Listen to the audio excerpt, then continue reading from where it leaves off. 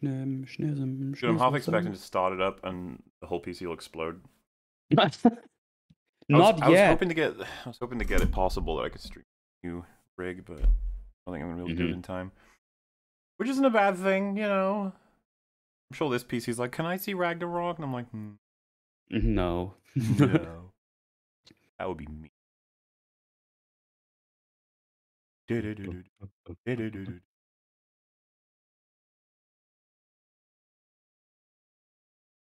Alright. Boom boom. Everything's working except for the fact we're not public yet. Now we are. Oh my god. No, public. Bum, Public ba-dum, humiliation. ba-dum, ba-da-dum, It's been neat. I caught up on the VODs for Fringy, and just the part where he's crashed through to Tia's temple. He's about to learn he can flip it. You know, he's at that point. Oh, okay. It's almost done. And as he was ending his stream, he was like, "You know what? I'm just having a really good time. I really like this game." Like, aw. Good. Yeah, it is good. Would have accepted any other way. There you go. What is that thumbnail? That's awesome. So make a Ridley for you. I haven't seen it before. That's great. So, hello there, Good chat. shit. Today we are me and Metal. Since we're the only chads in the EFAPosphere that recently played through God of War 1, 2, 3, and 4. I guess we're calling it. Yeah. Even though Ascension is Ascension technically considered 4, is it not? I guess it would be, but they just prequel, call it right? Ascension. Yeah, so... everyone calls it Ascension. Nobody wants to call it 4. No. So I don't know. But yeah, you guys may have noticed we've been streaming those, and we thought since God of War Ragnarok literally releases in 3 hours and 40 minutes, that yeah, and some people have already said like, why aren't you streaming it? It's out, and I was like, I don't fucking have it. What do you mean? I am a British peasant person who doesn't get to have review copies of shit. All right, that's not how it works. Me and Mel gotta wait like everybody else, and you know what? That gives us more time to talk about some other stuff, like God of War. God of Juan. Boy. Yeah, we thought we'd just have a little retrospective, a little chat about these games. As you can see in the background, this will be the footage. It'll be my playthroughs of these games, to act as a visual, so you guys know what the fuck we're talking about. Yeah. We'll start with good old God of War 1, a video game that came out at a particular year, and it was created by a company. Well, that's covered. I'm going very detailed today. That's the idea. So, I guess, yeah, the idea here will be we talk about, I don't know, maybe a little bit of what we thought of it once upon a time, and then what we thought on a recent playthrough. I always thought God of War 1 was the clunky beginner to the series. However, it was good enough, certainly, to launch it, because I remember loving the fuck out of this game when I first played it. Oh, absolutely. Did you? What was? I forget, because I know I've asked you this before, but like you with God of War, you got started with it. You just played them as they came out, I assume. I think I played them when they came out. I definitely played them pretty early. I played them on the PlayStation 2 for sure. At some point, I got the collector thingy on the PS2. It was like a little box that had both of the games in it for PS2 that I got at some point. I think I mentioned that a couple of weeks ago, that I don't know where that is. It might still be somewhere in my dad's garage. I don't know. But yeah, I played them pretty early on. Not too long after they released, I would guess. Because I was a big old PS2 boy back in the day, and I played the fuck out of it. I loved it. Yeah, because I think I mentioned on my God of War 1 stream, but I didn't care about it at all. And then a friend was like, "You've got like no PS2 games and an old pre-owned PS2, and you." The funny thing with me was I was on GameCube for so long, like well into the PS2's lifetime. Sorry, PS3's lifetime. And I remember a friend being like, "If you're gonna sit on that generation, can you at least play some PS2 games as well?" And I was like, "Okay." And he was like, Okay. play God of War. And I was like, what is even God of War? And then I was like, oh my god, this is amazing. Yeah. Yeah, it's a very specific kind of experience. It is a crazy game where everything is exaggerated and bizarre and nuts, but also lots of references to Greek stuff, which when you live in the Western world, you get references to that every once in a while, and so you start recognizing things. Like the Hydra. It's like, I know that. Meh. Zeus, Ares, and gods of stuff. You're like, I know that. And then you're like Kratos, you're like, I don't know that. What's that? Yeah, Like who's that crazy guy? man who kills everybody. And you're like, oh. And yeah, you get the way the game structured. It's like the tutorial almost for the game is all the stuff on the ships, isn't it? Mm-hmm. Yeah, that's basically it. And then you move That's where you to get your first magic ability as well, and then you get to check that shit out. Uh, yeah, it gives you a little overview of what's going on. and yeah, everything, especially on replay, it's like everything is very it's all there. It's just all so young and first versions and stuff. Yeah. There's clunk, there's frustrations, and to be fair, a lot of people were like, "Well, how much of that is the emulator?" Because I was playing on it, and pretty sure the emulator is pretty good. Like in terms of it's almost 1-to-1 with the game, except I had like a block of visuals nulled out because some weird shit going on. But I've Yeah. rectified that since. What I mean by that is I did the same thing Metal did. I now have all God of War games in physical copies. So Yeah, I made us both buy one that was basically a waste of money, but we don't talk about that. That's fine. no, I'm gonna talk about it because I think it's a very funny story. This is Yeah, like that's true. it's like the prime example of being excited. Yeah, So I was just like looking for stuff like I want to get the PSP games as physical copies because I probably won't even play them anytime soon. But I like this franchise so much. It's my favorite game franchise. I was like, I want to own them all in physical form so I can play them whenever I want. And I was looking around, it's like, oh, what kind of collections is out there? It's like, oh, let's see. It's like, oh, God of War Saga? And I randomly found that because I was watching a video about God of War. I don't even know what it was about anymore. But it's like, they mentioned the God of War Saga. It's like, this is all 5 games. I was like, what? That shit exists? I need to find yeah, that which right sounded away. amazing because I was like, oh my god, yes. They need to make a God of War one disc every game. Do it. Yeah.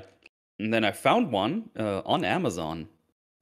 Obviously not new, but doesn't matter. It's like, fuck yeah, I've got to get that. Then I ordered it, and then I streamed more God of War. It's like, hey, I got this thing. And that's for the first time where someone mentions like, oh, those PSP games, those are codes though. And I was like, oh.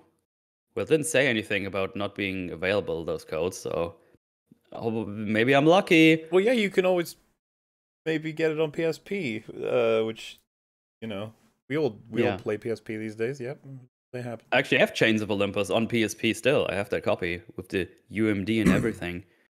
Oh, Uh, UMDs! I had so many of them. Good times. uh, so yeah, for me, there was not even a leaflet in there with codes. So I was like, okay, yeah, could have sure if I would have known, I would have expected that. Fair enough. But yeah, but I was so excited. I found that. I immediately told Mutually, but I was like, hey, you probably want that. And it's like, yeah. And then we both ordered it, and we both didn't get any keys for the PSP games. I have, Uh, I think, 3 versions of God of War 3 now. I was just like, I have well, two. why not? Well, I have the two remastered versions of God of War 1 and 2 now, because I have them digitally on my PS3, but now I also have them physically, which apparently I don't have anymore because I don't know where that went. Um, but yeah, that was fun. And then I ordered another collector's edition that only has the PSP versions on them, and that came through and works perfectly. But it's like the collector's edition volume 2 or something. Yeah. And I also got Ascension in the steelbook. And I don't think that game was very popular because that was the cheapest one of the bunch. It was like $20. No, I remember Ascension being a game that, like, it squeaked out. I barely knew it existed, and then I remember Yeah. reading about it, and people were annoyed with it for different reasons. And I remember being like, "I'll check it out at some point," and never did. Yeah, same. I checked it out on my last all the way playthrough of all the games, which was like legit all of them. I played the PSP ones on PS Now, which was a horrible experience. don't ever use PS Now or PS Remote or whatever the fuck you call it. It's so bad. It's I so laggy, even with good internet. It was painful. I think something must have gone wrong with the marketing or something, because I remember that the hype was unreal for God of War 3, and yet Ascension, like I said, I barely even heard about it. But then God of War 2018, the hype was unreal for that as well. So it's just like, what happened? What was the middle bit there? What did you guys do? Yeah. So yeah, I don't know. But if you Anyway, remember, I rage quit Ascension I because of do the remember, Trial of yeah. Archimedes, which I deemed to be a very unfun challenge. I deem it unfun. Yeah, it's super long, takes forever to kill things, and when you die, you go all the way back to the beginning. And even with the thing where it cheesed some other segments, where you just kind of stun lock the enemies, it still didn't work. And I was so annoyed, I was like, I don't want to play this again, ever. And I haven't touched it since. But I got Ascension now. My ego wants to finish it. So someday in the coming months, I will probably revisit the boy and Well, I give wouldn't mind myself some doing redemption. when God of War 2027 or whatever the fuck comes out. I wouldn't mind going through the actual full saga. I saw some people being like, "You said you go through all of them." And I was like, "God of War 1, 2, 3. That's what I said I would do. I didn't go through every single God of War. I didn't even have them. Though I guess I could have emulated the PSP ones. That makes sense. Yeah. But yeah, at least I can do that next time. It would be weird to play Ascension. It'd be weird to play a God of War game that's brand new. But then again, we're doing that tomorrow, so that's something Yeah. that I should probably answer. We're gonna say this so many fucking times tonight, probably. So people are like, "So why aren't you streaming it now? When are you gonna stream it?" It's like, so I'm going to get access to it in 3.5 hours, 2.5 hours. Sorry. Yeah. And I get access as soon as the delivery man arrives and And gives me my so physical copy of the game. the plan for the both of us, more than likely, is to like I would probably start streaming it in 18 plus hours from now. That's when you will see me playing Ragnarok. I actually wanted to stream one more for 2018 because there's one more thing I wanted to do in it that I think could have taken about an hour or so, but I've ran out of time, everybody. So we're going to be moving on to Ragas. It'll be lots of fun. I expect Yeah. a Chungus stream. I don't know if that means 5 hours plus, but it very well might be. Well, I'm gonna be heading for some lunch with a friendo because it's his birthday somewhere in the afternoon, and then I guess I'll be back at like 6 p.m. That's when I'm gonna start, and I'm just gonna start as long as I can because unfortunately I have to work the next day, so I can't just do a big chunky stream because this is one of those streams that could easily be like a 12-hour stream if I would have a day off the next day because I see myself wasting a lot of time. It's so awkward too because I got a Friday Night Tights talking about Black Panther, and then Saturday I got a EFAP. So Well, you made me now watch it too, so I'm wasting precious Ragnarok time to watch Black Panther. yeah, I'm gonna have to fill Wednesday and Thursday. Friday I don't think I'll be able to do much at all. So and then Saturday, nope, I won't be able to do any of that. And so it'll be Sunday will be the next time I stream Ragnarok then. Well, that's annoying. I like going absolute ham on my video games. Yeah, This isn't same. ham, this is like beef. It's been really weird the last 2 days because my my last 3 days before that was basically I'm gonna get up and play God of War. It's like the last couple of weeks. If I'm not doing a Forge or anything, it's just I'm gonna play any God of War now. And like yesterday and today, it's like I'm not playing any game. I tried to play something. I was like, I don't feel like playing anything else. I just want Ragnarok now. I don't want to Yeah, play yeah. anything else. One of those like it's about time, right? We've paid Yeah. our dues of preparation. But I mean, I that did was a actually fucking 9-hour God of War 2018 stream 2 days ago to get back on track dude, because I had to because of the coof. I was like, shit, I need to fucking go. And then I did a 9-hour stream. It's like, I'm good. I was looking at my past broadcasts and I was like 3 hour, 4 hour, 3 hour, 2.5, 3 hour for God of War 2018, and then suddenly a fucking like 8.5. And I was like, what the hell? Why even happened that day? And it was when I was it's the first time I did Niflheim, and I remember because it was like new, challenging, arcadey, and there was like goals. I remember like when I'd finally finished my main intentions with Niflheim, I was like, well, that was good. That was kind of fun. I guess I'll move on to the Valkyries, and it's like, dude, I was there for like 3 hours. Holy shit. Yeah. I didn't realize. Yeah, And I did that's those things my last playthrough. That all the Muspelheim and Niflheim stuff. It's fun stuff. It's cool, and I will say, I just like it's just a truth, and I think this applies to both of us. Big old God of War fan, just just super Yeah. passionate about it. Which is Oh, funny because I haven't played I two of the think we're games in the buffering. series. I Oh think well, we're flaming.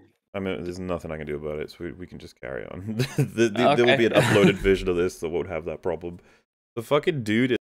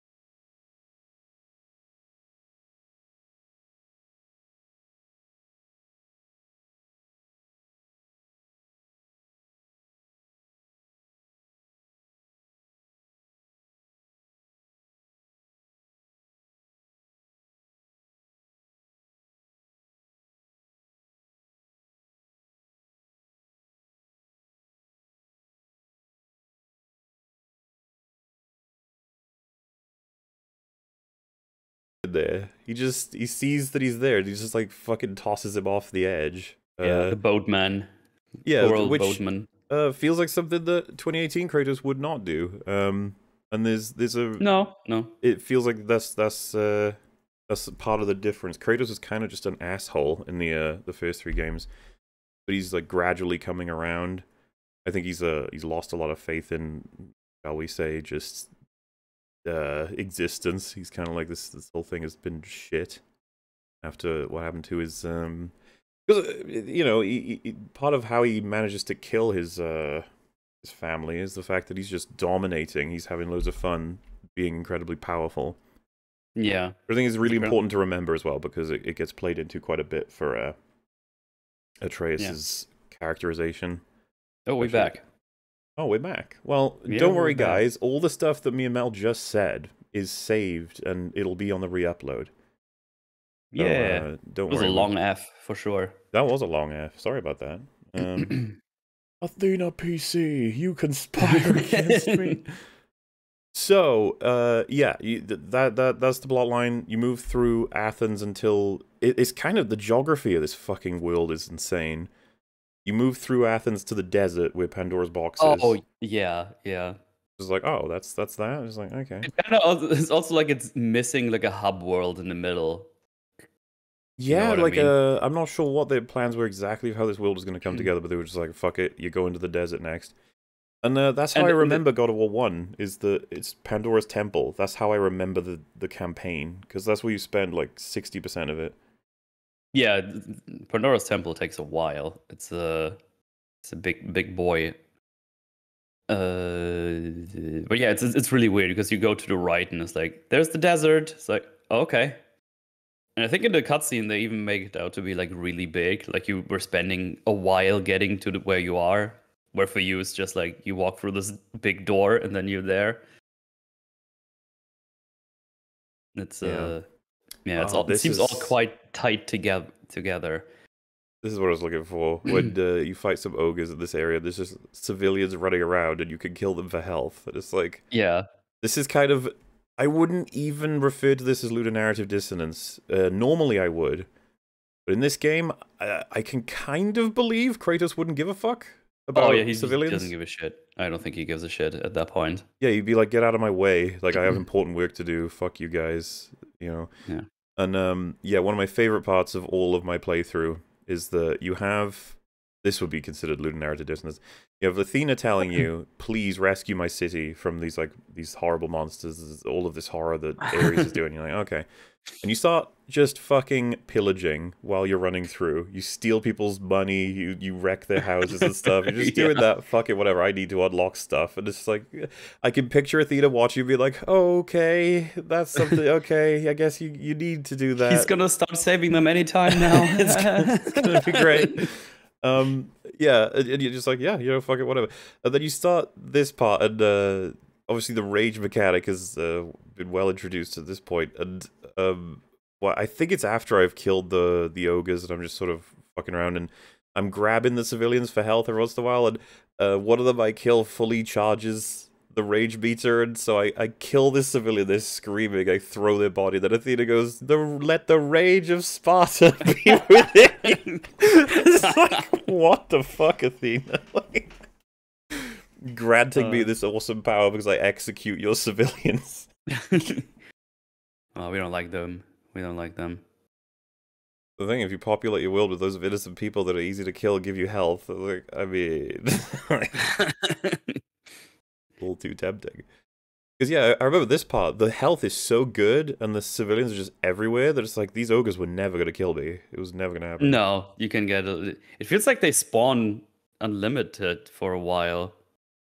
The civilians. I'm not sure. I have I nothing think to so. It could prove be. that, but it feels like they don't get less until you beat all the ogres.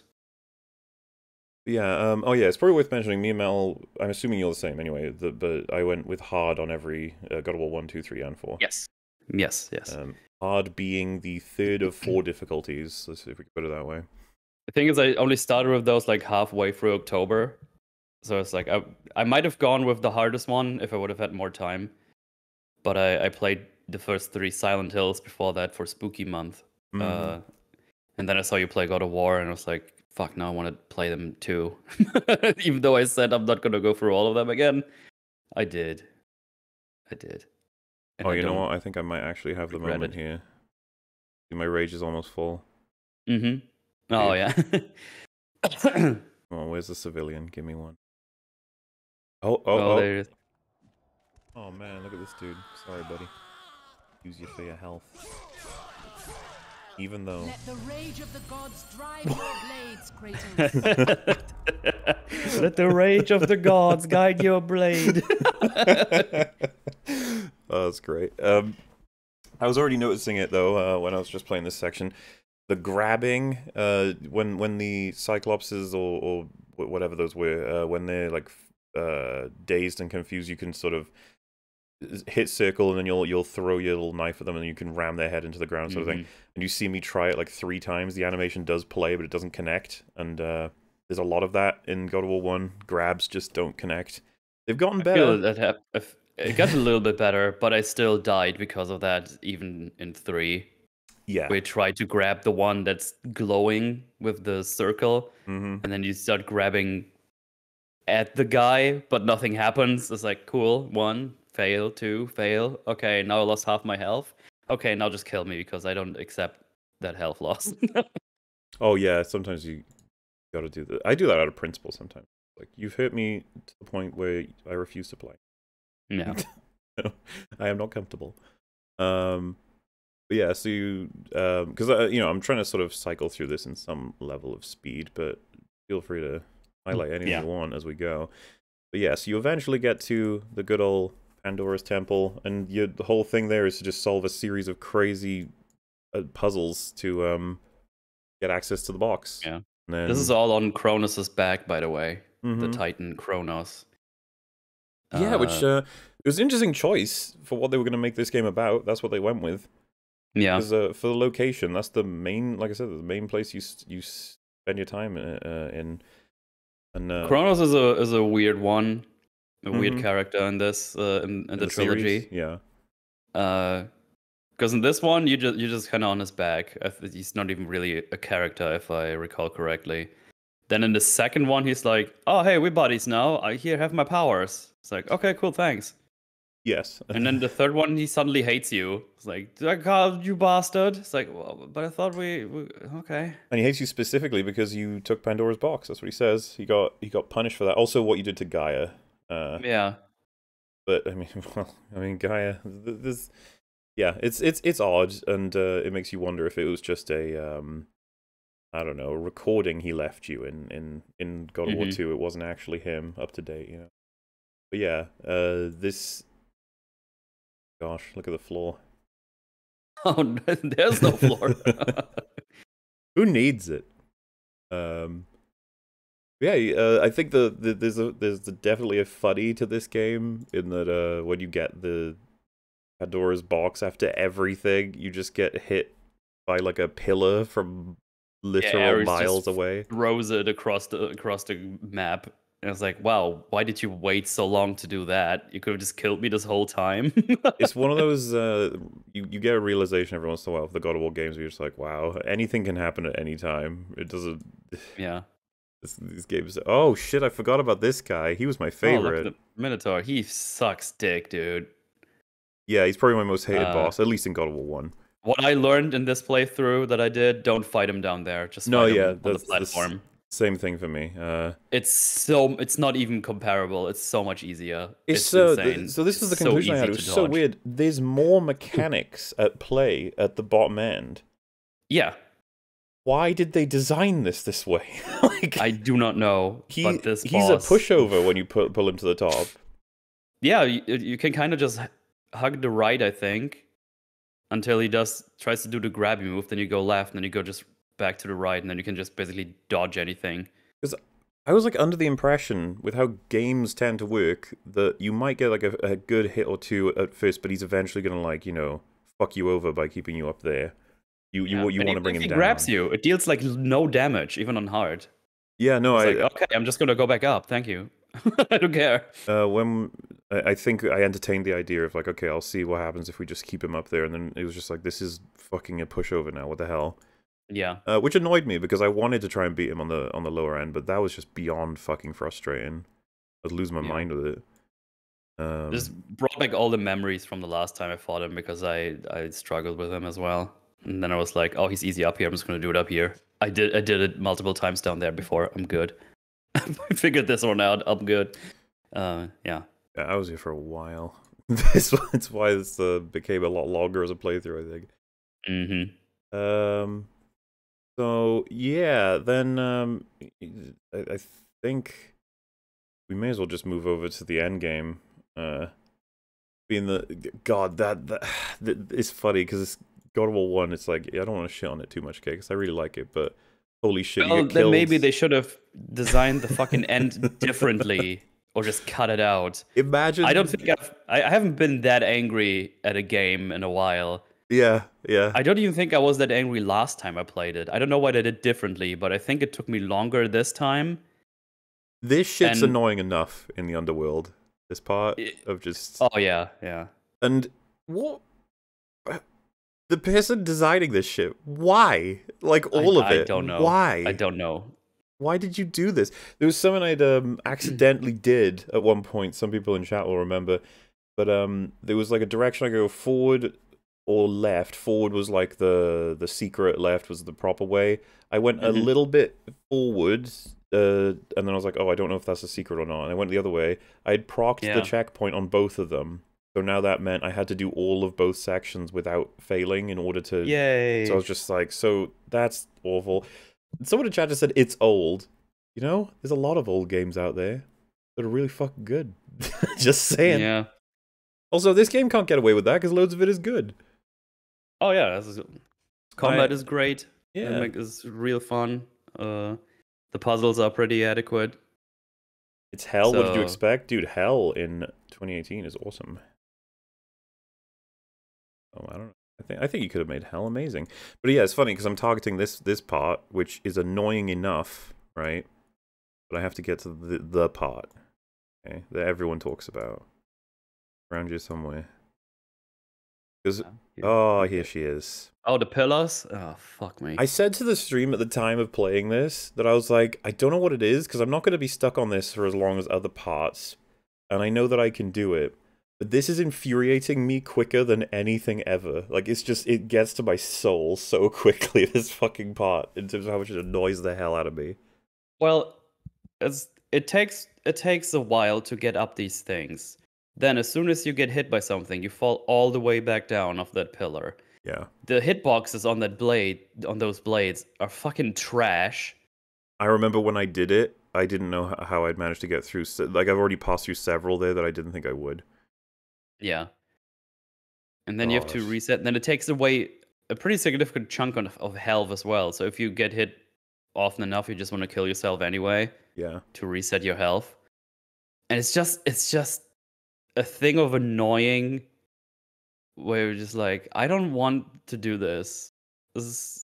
Yeah, it's like one of those remembered parts of God of War 1. Like, everybody talks about how much they fucking hate that bit.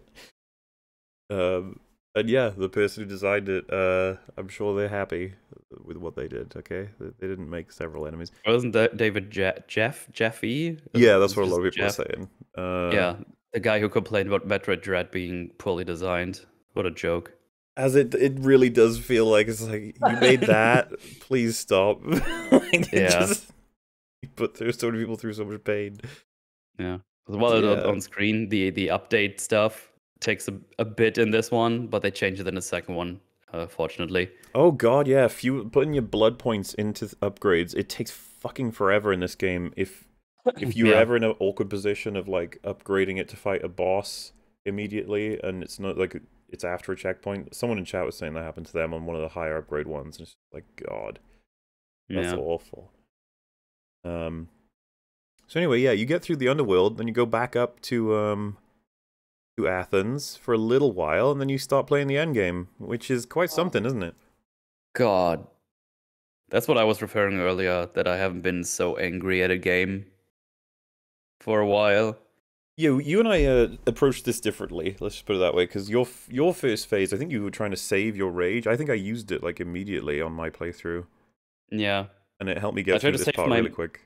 Tried to save my magic, at least on my second day of trying this, because at some point I was just so angry and was late. I was like, I need to stop, or I'm gonna get a heart attack. Yeah, well, something that I think gave us both the edge we needed to complete it was knowing that you get infinite mana during rage.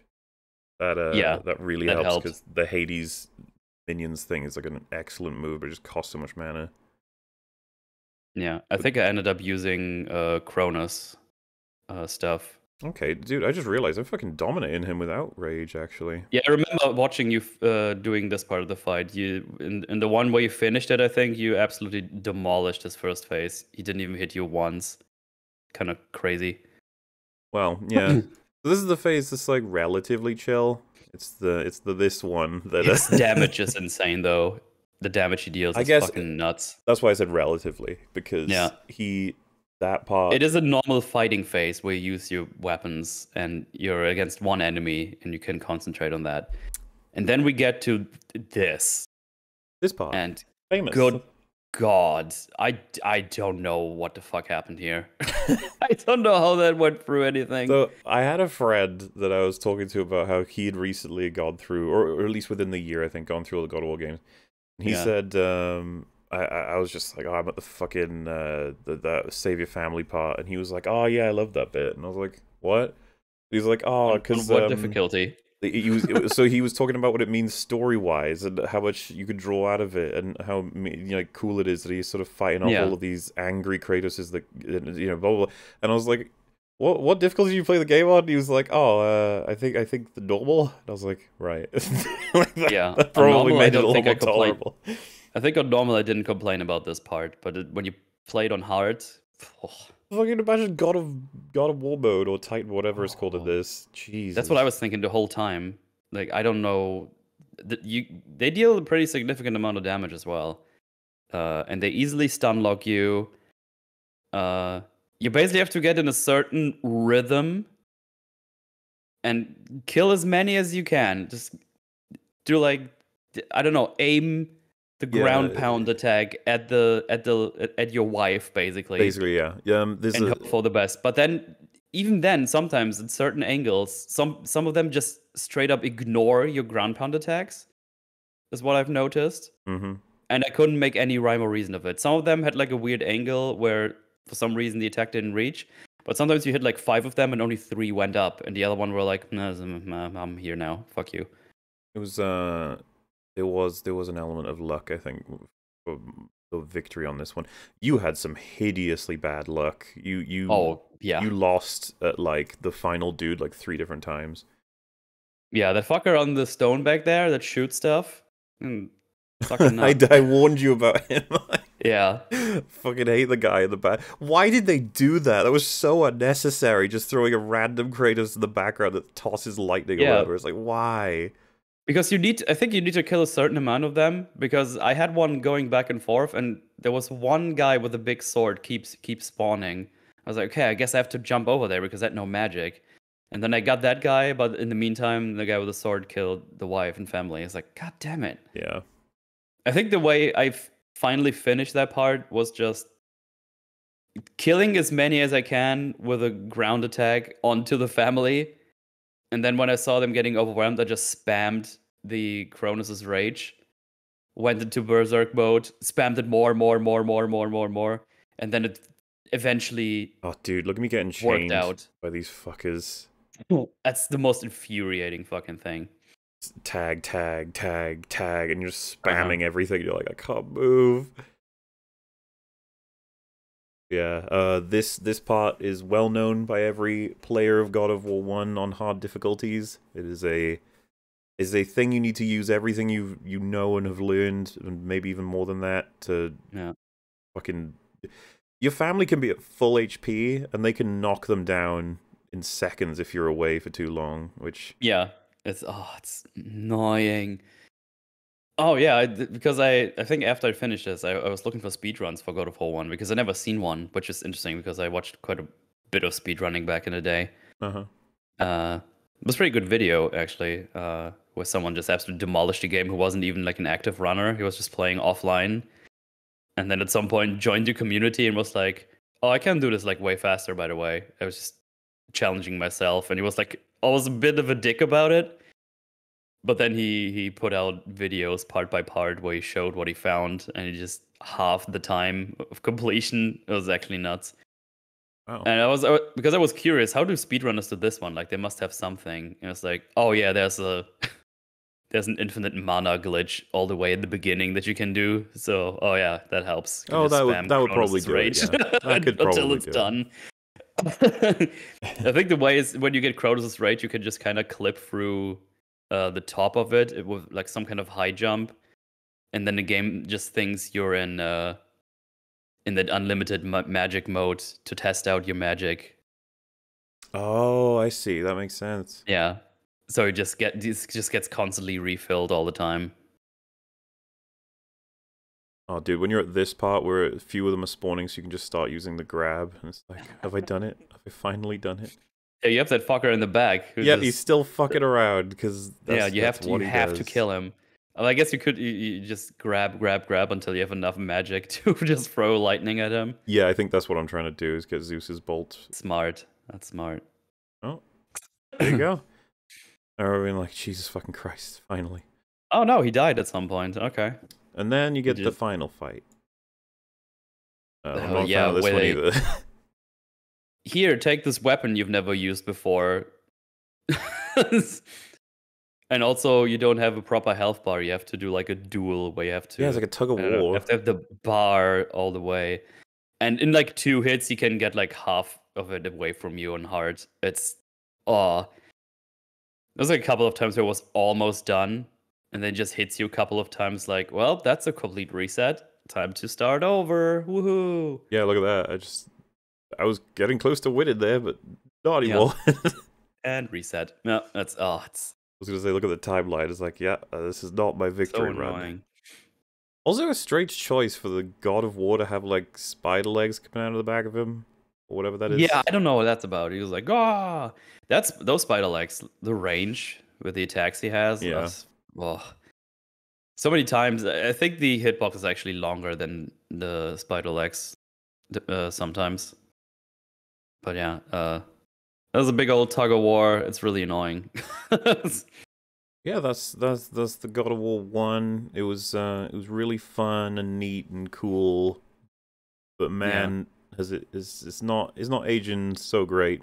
To be fair, some of this stuff wasn't good at the time. I remember this being piss at the time anyway. Like everyone complained about the underworld as the game came out. Yeah. But there's clunk to movement, to combat, to the camera, to the graphics. Obviously, there's still. I remember this still being like visually impressive for the time, but it's yeah, you know, for sure. But like a very respectful beginning to a series. Yeah, but basically the game ends with you misunderstanding semantics. It's like, yeah, we forgive you your sins. We never said we're gonna make you forget about them. And then you try, it's like, oh man, I have nothing else to lose. I'm just gonna kill myself. And then Athena's like, no, you're the God of War now. Get wrecked. It's like, Yeah, which wow. funnily enough is like, Prick. you know what, Pricks. cool. I guess Thank I'll you. be, because he seems to be like kind of happy about that. That they imply that he's the God of War up until present day. Of our world, sort of thing, and it's like, oh, okay. And then Yeah, it's because like, you see all these scenes with World War 1, 2, or whatever. It's yeah, like, all the way oh up to God, like you Spec Ops type people. Right. So it's yeah, it's like that's it, that's one and done franchise, be full, and then it made loads of money. And they were like, wait a minute, it's got a war thing. Maybe we should make another one. That was funny. I was trying to jump right into God of War 2 from the end of my God of War 1 stream, and the emulator was like fucking crapping out. But never managed to pull it off. But then I got everything fixed thanks to, and I think I mentioned it when I started up, the advice of people on stream. Ooh. Appreciate it. And the emulator was running better than ever, I think. Yeah, this one we open story-wise with Kratos is drunk with power, and he's basically doing the shit that Ares was doing now. Yeah.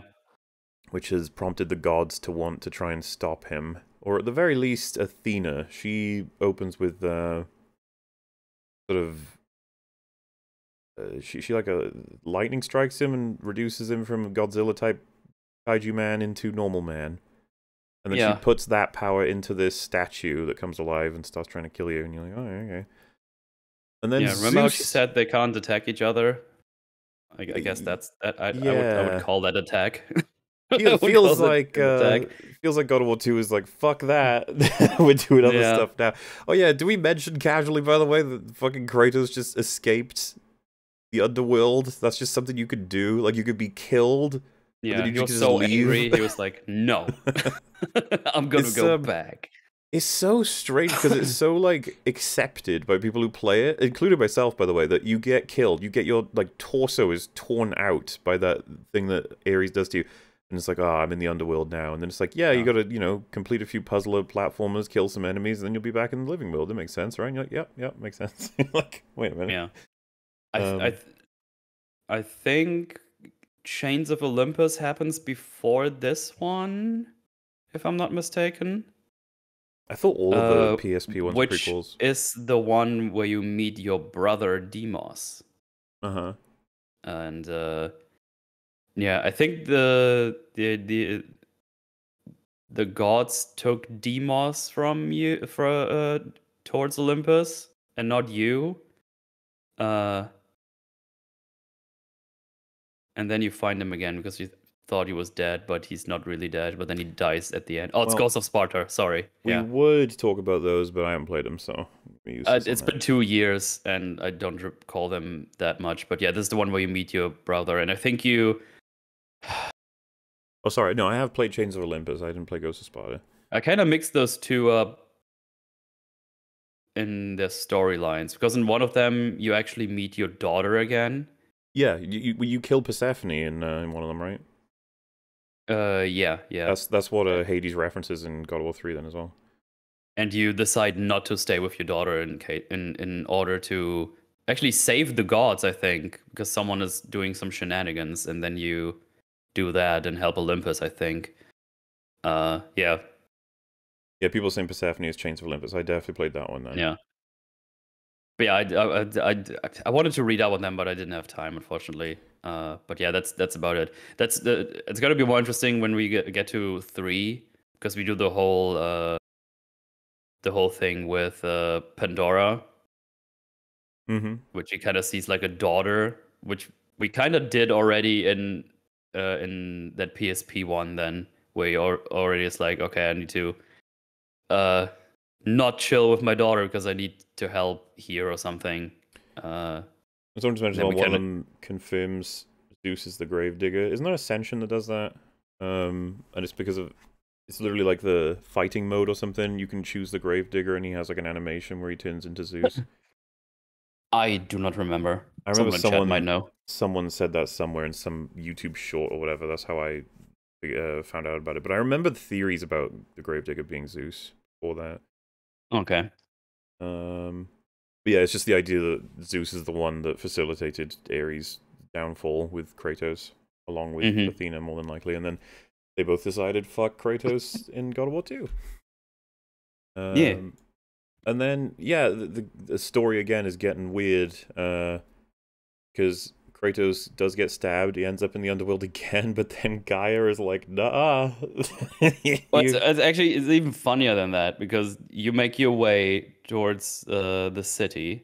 Athena is trying to kill you, and then all of a sudden Zeus is like, hey, here, take the Blade of Olympus. It's really good. You only need to put all your power in it. And Kratos is like, okay. All right. Why are you helping me, though? Here's the blade. And then he gets smooshed by the statue after he beats it by accident. Yeah, that weakens him because he lost all his power. And then Zeus comes out and is like, thank you for your power. And then he stabs you. It's a really weird beginning for the story.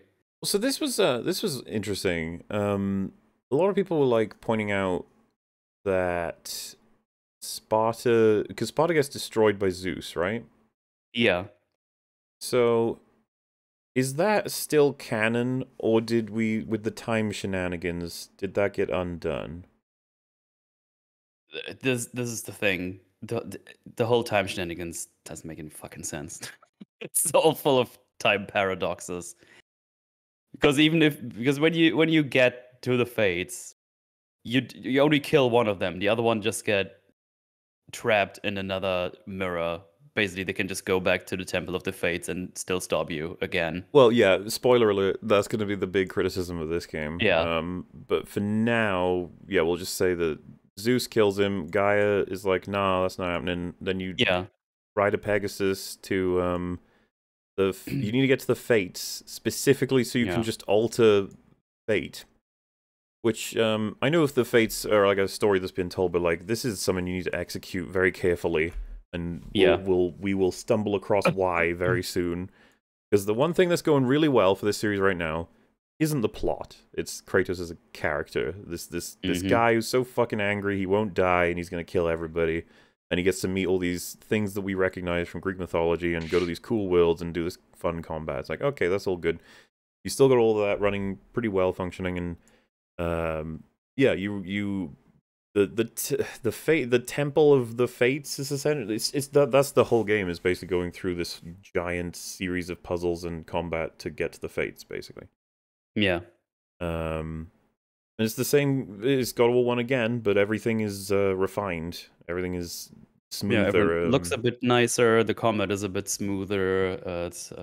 I think it's basically a strict, listen to it feels like they just listened to the feedback of the Yes. first game and improved upon basically everything. Like, I don't know that there's anything I think is better in God of War 1 than 2. I couldn't tell you anything. I think it's just straight up all improved. And it's no wonder to me that God of War 2 has a huge level of respect from fans, because it's just like, this is how games often are supposed to go. Like, you like that first thing, we'll give you more of it, and we'll change up a whole bunch of stuff, and continue the story, quote unquote, but we're mainly just trying to get you to have the same fun you had, but also change it up according to what you want. Improved other than story? That's actually a good point. The story probably is better in God of War 1. Oh yeah, I thought that was a given, to be honest. That's why I didn't mention it. I was just well, the thing is, I was only playing about gameplay here. Yeah, they're both not exactly great. I don't know. No, they aren't. But yeah, Really obviously looking for highlights as well as we go through, but I mainly want to get to that part, so I want to talk about it because it's super important for story. But first of all, I think it's hilarious that when you come across the Fates, that one of them is in the kill me room. It's so funny. I've been looking to see if there's any context for why that could make any sense at all. That one of them just lives in a room that's solely designed to kill her. Like, what is the point of all of it? You mean the last one, the one you kill? The big Chungus one. Yeah. I don't. Why is there like blades, pendulum blades, just around? It's such a weird room. I'm trying to find it. Oh wait, I think I skipped over it. Is it, or is it before this? Oh, it's definitely after the Kraken fight wasn't very good. I remember being disappointed about that. Oh yeah, you kind of just have to stun him, then do the things, and then you're done. It's like, Yeah. Is it after? Is she the last of the Fates you fight? I guess that makes sense. Yeah, the Chungus one is the very last one of the Fates you fight. Yeah. Yeah, she is. Yeah, this whole room was kind of funny to me because it's just everything you're completing. I don't understand this at all. Like, it's all mechanically, it's all perfectly normal. It's all gamey game. Yeah, but why is this here this way? It's really weird. Yeah, she's this giant, fat, long thing, and all these devices and contraptions, they're like solely used by you to just facilitate her death. Very, very odd. But all right, yeah, we'll roll it back a bit and go to the other two Fates you fight. The fight ends with you locking them behind one of the mirrors, the last mirror. That's the middle one. Yeah, and then you smash them. The implication being they can't get back to this time. They are trapped now in wherever they were, and it's like, okay, but wherever they are has a them there and a functioning series of mirrors, I assume. Yeah, so they can probably still come back if they wanted to. Presumably, but this is the thing. Because you're fucking with time so much, I have no idea what any of this really means for anything, anyone, anywhere at all.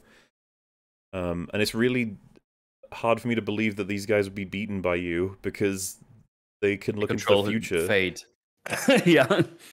Presumably, they can look into the future. I'm gonna fight you instead of using all the abilities I have to not do that. Yeah, so I almost want to skip to it because like those are problems. We could dig into more of them, but let's just highlight to the main one. For those who don't know, Kratos is like, aha, now I have the thing I very much want. I can go back in time and try and stop the particular events from happening. It's like, wait, why don't I just go back in time and grab the Titans from the big old Titan war and then drag them presumably to present time? Yeah, it is present time, isn't it? Does that. And then we can all attack Mount Olympus. It's like, all right, let's do it. That'll be the thing to do. Because sorry, that's the second thing he does. Like, where does he travel the first time? Oh, he goes when Zeus is killing him. Yeah. Yeah. So technically, there's two Kratos here. One that has been stabbed, who I guess went to hell. Yeah, I'm not sure about that. Because we have the prime, let's call it the prime timeline. And then he goes back in time to attack Zeus here, and you have your big old boss fight. And as you just highlighted, there was a second Kratos there. What happened to him? I don't know. He must have grabbed to go to hell, and when he comes back, Zeus is already dead. He's like, "Oh, cool." Yeah, or maybe he just fucking died. He was like, whatever, you can do it, other Kratos. Kratos wasn't as committed as the one of our timeline. He says, "I guess I'm dead now." But yeah, here comes Athena being a fucking idiot. I remember seeing Zeus crawling around in the background, being like, "Oh, damn it!" Like, ouch! You fool! Yeah, here it comes. Kratos is gonna go for that extra stab. He stabs Zeus in the chest so many times. Yeah. It's funny because when we finish this part, the game, he just goes back up to Olympus and then he's fine. Yeah. That's no worries. Yeah, and Kratos feels really bad about stabbing Athena, even though she's been kind of a cunt to you, a little bit. Yeah. But I don't know. I appreciate this because this helps inform a certain event much later in these games. So yeah, and then Kratos is like real mad, and so he decides, I'm gonna go back in time, grab the Titans, and set up God of War 3 by attacking Mount Olympus. It's like, okay, cool. But you have access to all of time. Mm-hmm. Maybe you start to think about how all this happened. It's like, why do you want to kill the gods? Because they betrayed you. Why'd they betray you? It's like, well, you became a god of war and got too zealous. And it's like, why did that happen? And it's like, well, I ended up killing Ares and becoming god of war. It's like, why'd that happen? You're like, well, I hate Ares and they wanted me to do it. And it's like, why'd you hate Ares? It's like, oh, well, he tricked me into killing my family. Oh man, the might one wanna event that go back there. the one event he would absolutely want to change and can change. Yeah. And yeah, once you realize that, I think this is what absolutely annihilates God of War 2's story. Yep. Absolutely. There's nothing any developer or writer can say because it's fucked. And did you say that the comment on this was that he was too angry? Yeah, apparently the devs or writer said he was too angry to remember his family. It's That's like, fuck off. unacceptable. Fuck off. Also, it's probably worth mentioning, like, Zeus is alive this whole time while you do your little adventure, and he just doesn't care to stop you. You have the power of the fates, and he's not doing anything about it. Yeah, he's not doing shit. It's the same with God of War 3, to be honest. Well, I guess God of War 3 is busy fighting the Titans. I guess you have a little bit of leeway there. It's even worse that the writers would have said that, because that means they literally have no fucking clue, like how to justify this one. It's like Kratos kind of forgot exactly. Little bit, yeah. I'm too mad to remember my motivation. Yeah. Meanwhile, in 2018, it feels like that's never, ever, ever not on his mind. Like that. Yeah. That whole event, even with the new family. But yeah, despite all the things we just said, though, I love God of War 2. Mechanically, it's fucking rock solid at this point. Almost everything is working super duper well. Mm-hmm. And you know, and you get some cool big old spectacle pieces, plenty of characters to meet once again, and fun fights, and you know, good style upgrades, difficult challenges and stuff. The final fight being a lot less cringe actually than God of War 1. And then super hype for setting up God of War 3. It was like, oh my god, yeah. So which I mean, I guess we'll move on to, because this is the thing. Me and Mel are not going to be here all night, okay, folks? Having a nice casual chat. Gosh. And so begins God of War 3, which I've said before and I'll say again. I was hyped as hell for this game, got it on release, and played it all night, and that was one of my favorite gaming experiences of all time when I first played this game. It's such a hype game. It delivers on so many levels. Dude, the fucking intro credits. Did you play this on your stream? I assume I did. This is when you boot up the game. It's not when you hit start. So I think I put in the PS3 version of the Saga edition, and it forces you to watch it the first time. So I did at least watched it offline when I checked out the. Oh, it's the sorry, we only mentioned it yet. It's a given. The fucking music in all the God of War games is glorious. replaying these now and just listening a bit more to the music, I think it's one of my favorite soundtracks in video gaming. It's fucking awesome. Absolutely. And yeah, this intro credits just summarizes the events of God of War 1 and 2. And despite the fact we just went over how goofy they are, when they're presented like this and they end with an army of titans after an army of gods, you're just like, you can't not be hype. That's how it works. Yeah. And yeah, gorgeous artwork as well. And like I said, the track behind all this. And yeah, this felt like almost the height of God of War's popularity for gaming. But to be honest with you, it's probably been it's reached its renaissance again now with hell yeah, with Ragnarok as well. Gonna be really curious how that goes. I'm even more excited for Ragnarok than I was for Elden Ring. Yeah, I think that I would agree with you on that one. I can't remember if I was excited for Elden Ring though. I was pretty excited for Elden Ring. I mean, I played the fuck out of that game. Like, I think one of my first streams was like 12 hours long. Like, I played the fuck out of that game. That was a long boy Elden Ring. Yeah, I haven't touched it since, by the way. Well, the thing is, I was invested in Elden Ring mechanically. Yeah. I'm invested in God of War mechanically and for story. Oh yeah, both to very high degrees. So it's just like, yeah, this is a super satisfaction. Yeah. The only thing I've heard so far is from the initial reviews is that it's liked, but that doesn't mean anything necessarily. Oh, I'm just avoiding everything. Someone's already mentioned, I think it's in a super chat that we'll try and get to, but the YouTube's already filled with fucking spoilers, and they're recommending it to people who have anything to do with God of War. I somehow completely avoid it. I just feel bad because people who were watching our streams been telling me, it's like, oh yeah, YouTube is just recommending to me all these spoilers that are in thumbnails, and it's like, god damn it.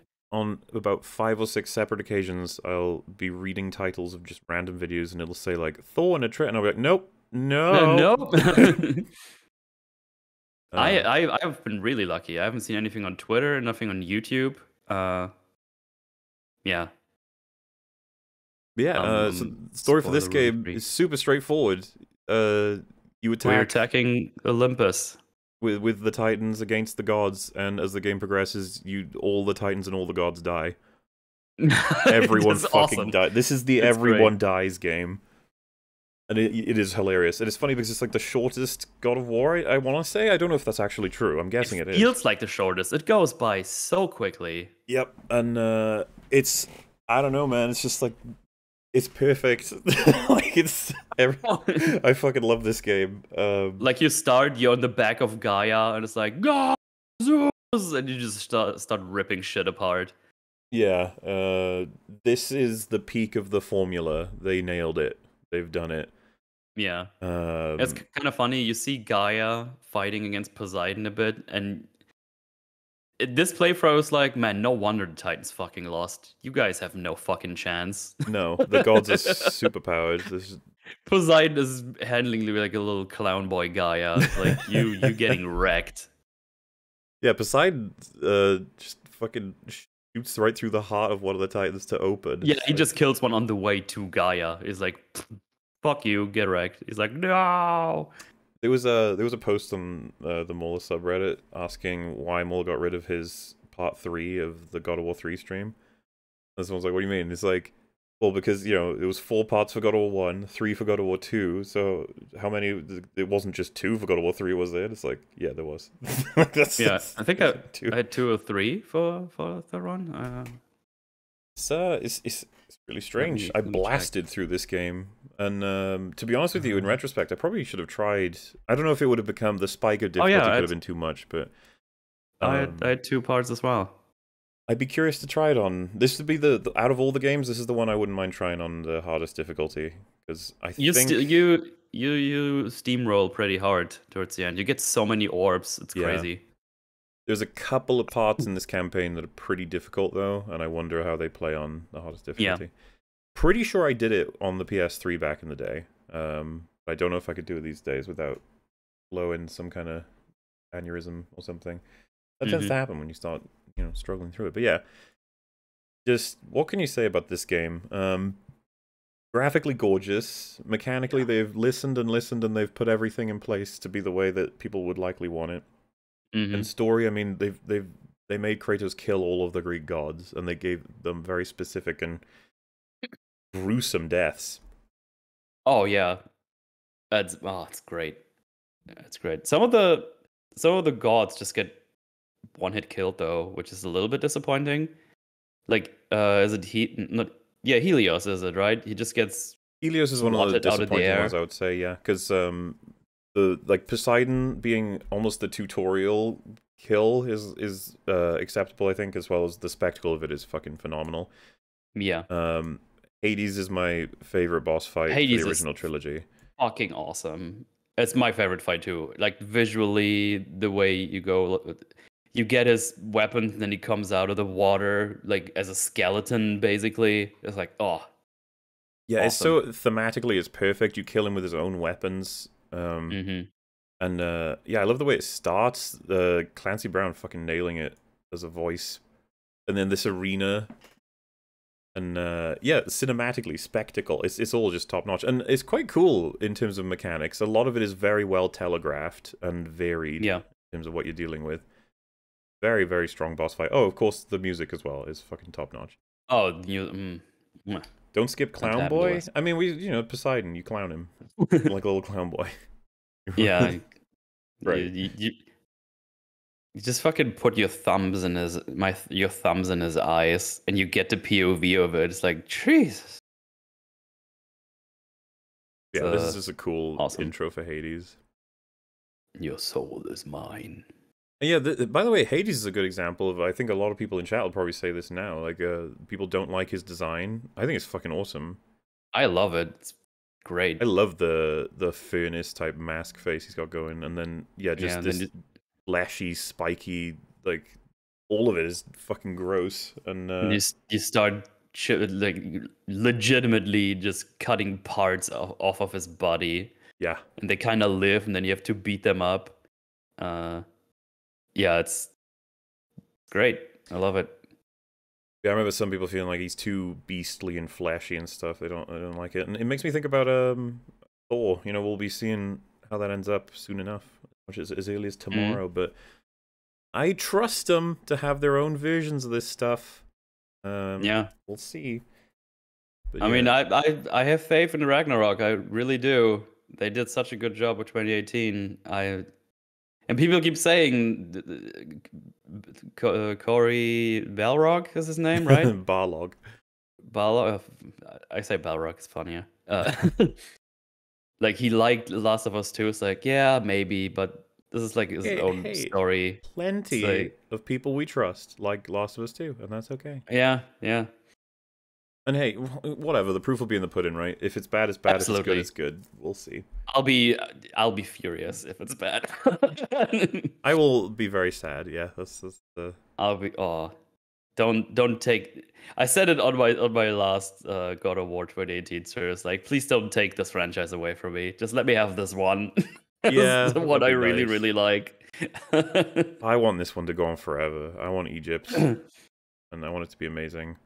I mean, you go through it and you're like, they do exist. Like Egyptians and the Mayans, they both exist with proof with Tyr's temple in that one.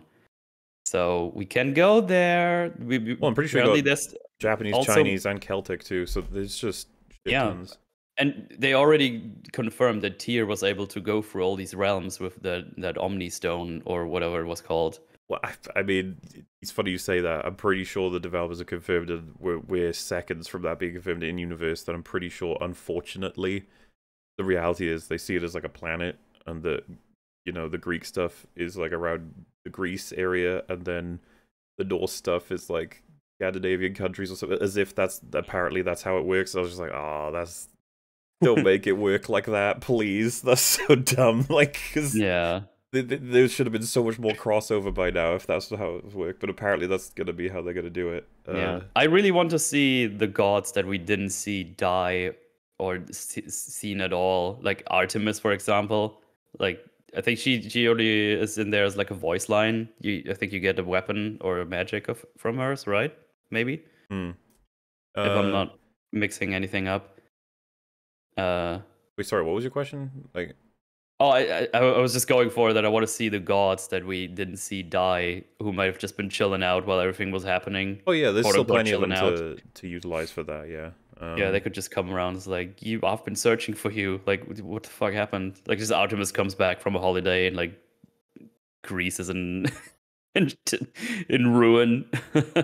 Yeah, the way I want it is some form of dimension, realm, world, whatever travel. Like, it can't be as simple as Yeah. like actually, because they're like he got on a boat and sailed over and got to a different mythology. It's like no, gotta be harder than that. Oh, sorry. Yes, gotta be more we can say about God of War 3 because it's fucking great. I mean, I already mentioned it. Kronos just hates you now for doing things to Gaia, even though Gaia is apparently still alive. So I don't know how he missed that because he must have fallen down right there where the hand was. She must have. Right, her hand must have fallen all the way down into Tartarus. Yeah, apparently so. That feels odd, but fine. I like that you. I like that you fuck a faceless wife and then kill him. That's pretty badass. That was funny, yeah. And the Kronos fight is absolutely insane. Kronos is a moron, but spectacle-wise, holy the spectacle shit. is amazing, but Kronos is like, I'm gonna hit you here. Ah, damn it, I missed. And then you don't move at all. He's like, where did you go, you coward? Like, I don't know. I'm in the same place. What are you talking about? And he falls for the fucking Helios head twice. Yeah, he keeps fucking that up. Oh. It's really funny, but it's a really cool spectacle. I like it a lot. Well, yeah, the way that you just set... You know how fast you cut open his stomach? Made me think that Kratos was like fucking Sonic running inside on his stomach on the inside. Yeah, and then you find his kidney stone right there that you need for a Faceless. Yeah, but I forgot the to name clarify, of the stone. You didn't know that was the thing you needed, right? That wasn't. That's where it was. Well, I mean. Yeah, well, you didn't know where it was. You were just kind of fighting Kronos, and all of a sudden it's like, oh shit, there it is. Oh, nice. Yeah, this is the part where you just, look how fucking fast he goes when he does that. Yeah, it goes like. He's like, yeah, here's my stone. You're like, oh, okay, cool. Yeah. Poor Kronos. He's had a rough existence, and you put him out of it. Mm-hmm. You have what you came for. Leave me. Leave me be. Oh boy, did I skip over Hercules? I shouldn't have done. Well, you just fell down with some cestus, so you must have. I really love the Hercules fight. It's my favorite after Hades. Yeah, no, I think this is a good one, especially how it ends. I like the last bit of it where you have the gauntlets and you basically just beat each other up the whole time. Like you both covered in blood like crazy. Fucking Hera's just getting drunk watching it as well. It's so funny. She's like, "Yeah, let's go. Gonna watch my sons fuck each other up." Yeah, you're like both covered in blood and like grabbing each other, and then you yeet him into the spikes, and just it's great. I love it. It's a really dirty fight, like really dirty and gritty, between two great A warriors. I love it. I love it. I love that aspect of the magical shit, by the way, that you can do a full combo, leaving you wide open to whatever it is, like an AoE attack or maybe a big combo. It's just start up one of your magic moves and you're immune to damage. It's like, oh, thank fuck. Yeah. And you do damage at the same time. It's a huge, big old benefit. Yeah, you do eventually fuck him up. And you unlock the weapons in the game that are just really so fucking good. It's so good. They stun people to shit. Oh yeah, and then you bash Hercules' face in like crazy. And just bash him, like you put a dent in his skull. It's crazy. Yeah, I'm probably just gonna let it play. But this game graphically was a jump from God of War 2, and absolutely. That's why when they put in the blood and titties, now it's getting like, oh my god, this is like getting there, lads. We're getting real close. Yeah. I imagine Ragnarok will look gorgeous, but it's probably not going to be like a shocking upgrade from 2018. One of my streams got age restricted mid-stream. That was fun. Because of boobies? No, wait, they're on. I would boobies, or I played the sex minigame too much. I don't know. because I did it 3 times the first time for the beam and for the orbs. Look at the way he fucking hangs onto the edge there. I was like, what? Yeah, I don't know. I don't know how that works. Yeah, and that's why I found out that when your stream gets age restricted, people can't send super chats anymore, and I was very confused by that. Huh. That doesn't make Because sense, no. the age restriction has nothing to do with super chats, at least from what I understand. It's just ad restriction. But people are like, hey, the super chats don't work. I was like, wait, what? Why? And then I checked, like, yeah, they don't work. And then I got curious, and I restarted the stream, and then it worked again. I was like, oh, okay. Yeah, Weird. Hercules definitely died from that. Yeah, he's already dead there, and then you punch him through the floor. Yeah, and you kill Festus, you kill Hera, Hermes is dead. Then you do the whole Pandora's box labyrinth thing, and this is just strange. Like the whole construction of the box, the destruction of the judges in order to pull on the chain. Yeah. Which, all of that is in favor of just getting Pandora to the flame, right? It looks like it. You build the whole thing, and then you just get it up, destroy it completely, almost killing Pandora in the meantime, all to just get her up there. Obviously, the And most it's like, just hilarious fucking... realization is that Icarus is supposed to do all of this. Oh, that's right. That's so no funny. way. Icarus was that weedy fucking loser with like the wings. Like, what was he gonna do against all these people and all? Never gonna happen. Yeah, it's bizarre. Because I gotta be honest, it feels a little bit unsatisfying when you do everything you do in this game, and the whole thing is just ram the fucking box through the floor. Everything's falling apart. It's just like, right, now I can go in the flame. You're like, oh, okay. Well, there's someone chat mentioned we skipped Hermes. Yeah, he just runs away from you, and then you beat him up. You chop off his legs, quite rough. But, chop off his legs. Take his shoes. Yeah. So I just want to make sure I'm gonna play it as well, because it's funny as fuck. This is after your first fight with Zeus. Oh, it's before this, though. Are you going for the yell again? I am indeed. Missing this. Oh, here it is. It's that face, man.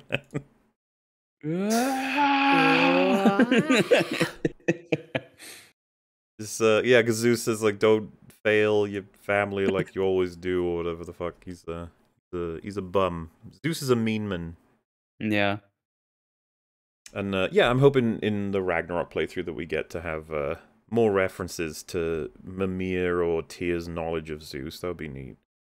Or anything to do with the Greek. they all know now what he's been up to. So interesting to hear what the Norse thought of that. Yeah. And by the way, this is the end of the Angry Kratos arc. If you notice there, like, as much as Pandora's kind of cringy, I agree. All right, it's fine. You got me. I totally concede. Kratos was trying to save her here, despite this being his goal, because he's gonna like, beat Olympus with all of this plan. He was like, no, I don't want you to die. Mm-hmm. He does actually. This is him opting for, nah, fuck you, I'm gonna beat up Zeus, fuck Pandora. And I think you have to, even though, like I said, it's a little bit cringe, you have to kind of take this for a serious part of his development. This is like, he did the same thing again. He lost someone he cared about because he was so fucking angry and he wanted vengeance and shit. Because I was distracted by this face. Like, I just think it's funny. But what's supposed to be happening here is he's so fucking pissed, he just lets her go and starts beating up Zeus. And of course kills Zeus. And he gets the ending you often get in stories that tell this, of, you know, revenge isn't actually as satisfying as you think. Or at least that fight is pretty tough, by the way. This fight was tough. In Gaia, in Gaia's belly, heart region. Yes. They can fuck you up. Felt like I got stuck on this for a while. I did. Oh, there we go. Yeah. Though I think I saw someone pointing out, and it's kind of neat that, as much as it's a little bit goofy, but stabbing Zeus through into Gaia's heart, being that your vengeance bringing you to a point of killing Zeus is fucking stabbing, like, the earth in its heart. Yeah. It's just like, yeah, Kratos fucks up everything. Where are we? Yeah, so this is the part we should probably talk about in terms of storytelling anyway. Yeah. They really wanted to push to you in God of War 3. The reason everything is great is because of hope. Hope is what we Hope. I was need, like, guys. Hope will get us ugh. through. And you're just like, okay. I think if they had said that word once or twice, it may have been something, but holy fuck, they said it like a million times. And Hope. kept, Kratos, hope. kept repeating that fucking cutscene of her saying, hope is what we need, Kratos. Hope is like the sun, as someone just pointed out, yeah. Yeah. And then Athena is like, wait, how did you do this? Did you have some kind of amazing weapon? Did you have, what is this? And he's like, hope? Where did you get your hope from? And then it plays the cutscene again, and you're just like, okay. Stop it. And yeah, And then they Kratos recontextualize... releases hope to the world or something. Well, I was going to say they recontextualize the 3 games in that when Pandora's box was completed and Zeus put evil into it, Athena put good stuff into it too. Now, presumably was that hope? Or was that just Athena's powers or something? Well, I don't know. She seems confused. It's like, hey, I know you have the weapon. I put it in there. Yeah. And then it's like the whole hope thing. And then you I don't know what she's confused about. And you used something to beat Ares. And she thought originally that you'd used, like, the dark power or whatever. Then she was like, no, the dark power actually went to the gods, and that's what made them assholes in God of War 2 and 3, where they weren't in 1. Which is, like, an attempt to try and make the games make a little bit more sense, but you still have a bunch of things that don't make sense to run with that. Especially because God of War 2 already had its own rationale for why the gods hated you in God of War 2. But I guess this is trying to explain why Zeus is such a twat. Yeah. And then she's like, you know, so give it back. And then she realizes, like, you've had it the whole time, or at least since God of War 1. And then she's like, okay, we'll give it back. And then he stabs himself, which releases hope, quote-unquote, into the entire world. Something like that, yeah. I think that's what they want to go for. And then Athena, like, laughably is like, hey, they don't know what to do with that. Give it back. I thought that was funny. Like, they don't know what to do with hope. They're useless. But the awkward thing about it all is that it seems to be that Athena decided at some point she's chill with all the gods dying if it means she can take over. Yeah. Which is interesting. And you wonder, whatever happened to her, why can't it happen to the other gods, you know, becoming spirit mode or whatever? Well, I guess Zeus kind of went into spirit mode there, but then you killed him. Not really. And then you kill him, saying, okay. So, yeah, very much this game just feels like it's like, vengeance is bad, hope is good. Like, okay. Fine. Didn't think that's what we were going for, but alright. And then, yeah, Kratos rolls off the edge of the cliff, and we're like, oh, where did he go? Oh my god. Yeah, he stabs himself with the blade of Olympus. Tina's like, you dick. Because, yeah, this is the world now. Like, it's not looking great. So it's a bit, no. Could use some work. Yeah, and that's what Zeus says, right, before you kill him, too. He's like, I have much work to do after I kill you. Which is funny, because it's like, every fight we have, I win unless you trick me, so... Unless you... Kind of sucks, Zeus, let's be honest. But yeah, God of War 3 story is kind of bad again. 1, 2, and 3, the stories are just not great, but they facilitate the experience of playing as a man who runs around killing everything, and as the games progress, it gets smoother mechanically. They just keep getting upgrades. They keep figuring out what players find annoying, and they keep trying to reduce on those experiences while increasing the ones people really like and the difficult challenges and stuff. While cycling you through interesting lands, and I mean, hey, this was the big one because it's like we just killed all of them at this point, like all the famous gods from the Greek pantheon. Not all of them, but a lot of them. As James has pointed out, apparently canonically, when he stabs himself, the blade pours all the god powers into Kratos. Apparently, that is a thing that's canon. When you say all the god powers, what are we referring to? The powers, I guess the powers you put in the blade in 2, they go back in now. Okay. Because apparently the blade stops glowing after you stab yourself. Well, I mean, it would make some sense in that you have shit tons of power in 2018, so you must have it from... I mean, you are God, right? You are pretty much full... Because you're demigod in God of War 1. Then you're full god in God of War 2. What are you once you have your god power stripped from you in God of War 2? Are you still God? Or are you not God? I'm not entirely 100% sure on it. I don't think. I don't know. No. But yes, God of War 3 mechanically, I'm like happy to settle on like 9 to 10 out of 10. I wouldn't change much of anything about it. Yeah. Story. Make the grabs like, better, and then you get full points. Yeah, the grabs are like the only thing that I was having issues with. And I don't know why they're not more generous with them to the point of if you hit circle within like a meter, in-game meter of anyone with the circle above their head, that should just count. Yeah. Yeah. I don't see why you wouldn't. Players have enough trouble to deal with some other stuff, you know. I hear DMC is considered the better hack and slash if action game if they're in that genre, but I just for what this game is, I enjoy God of War better. I do love DMC. It has much more depth in the combat for sure. Much more weapons, much more variety. I would agree with that. But yeah, and it's also harder to master. Because that's like one of those games where people just go for like those triple S ranks all the time and stuff. And yeah. Looking at my my playlist, and it's like, oh yes, that's where I took the sort of break to play Scorn. Yeah, that was a fucking waste of our time. That could have been a God of War stream, damn you. Yeah. Well, God, Scorn. Yeah, God of War 3 happened, and that was it. I even remember thinking, I was like, what a great series. That was fun. Cool. That was fun, yeah. And then, yeah, like we mentioned, the Ascension stuff happened, and I was like, eh. And then I remember it was one of those, you know, PlayStation Sony things, and then the God of War trailer, and it was like, what the fuck is this?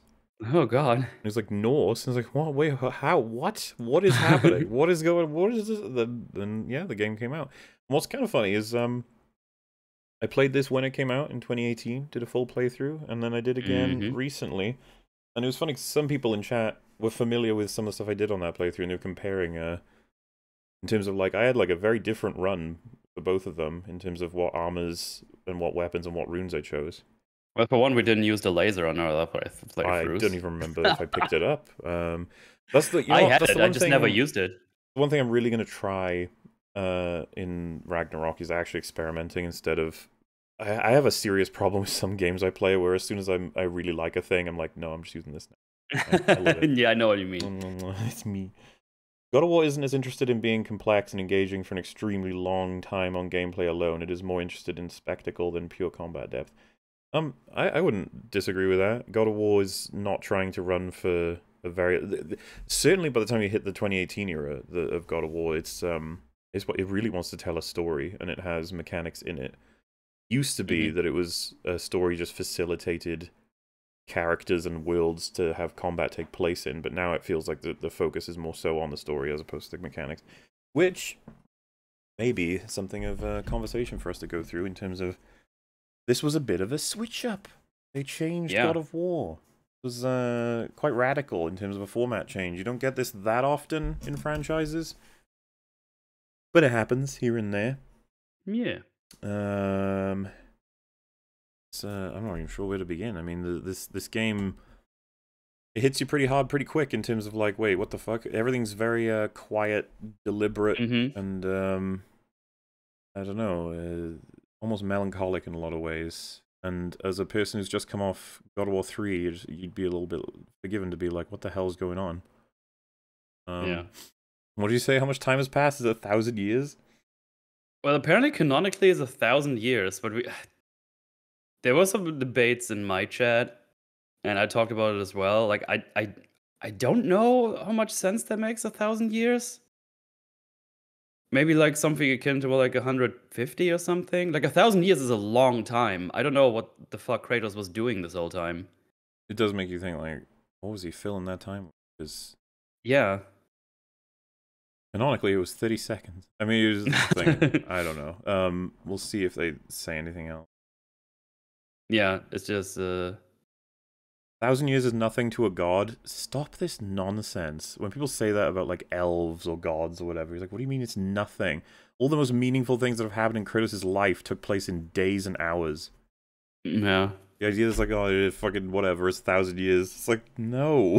It's a long time. Lots of things will happen in 1,000 years. And that's okay. It's just super curious to know if anything super significant did. I don't know. Yeah. I forgot that's the armor you start with in this game. Because I played New Game Plus, I had like Sindri's big boy armor on, like it Yeah. was fully decked out. Which was kind of funny when you get to the blade scene, because in the scene I already had them on my back. Go get them.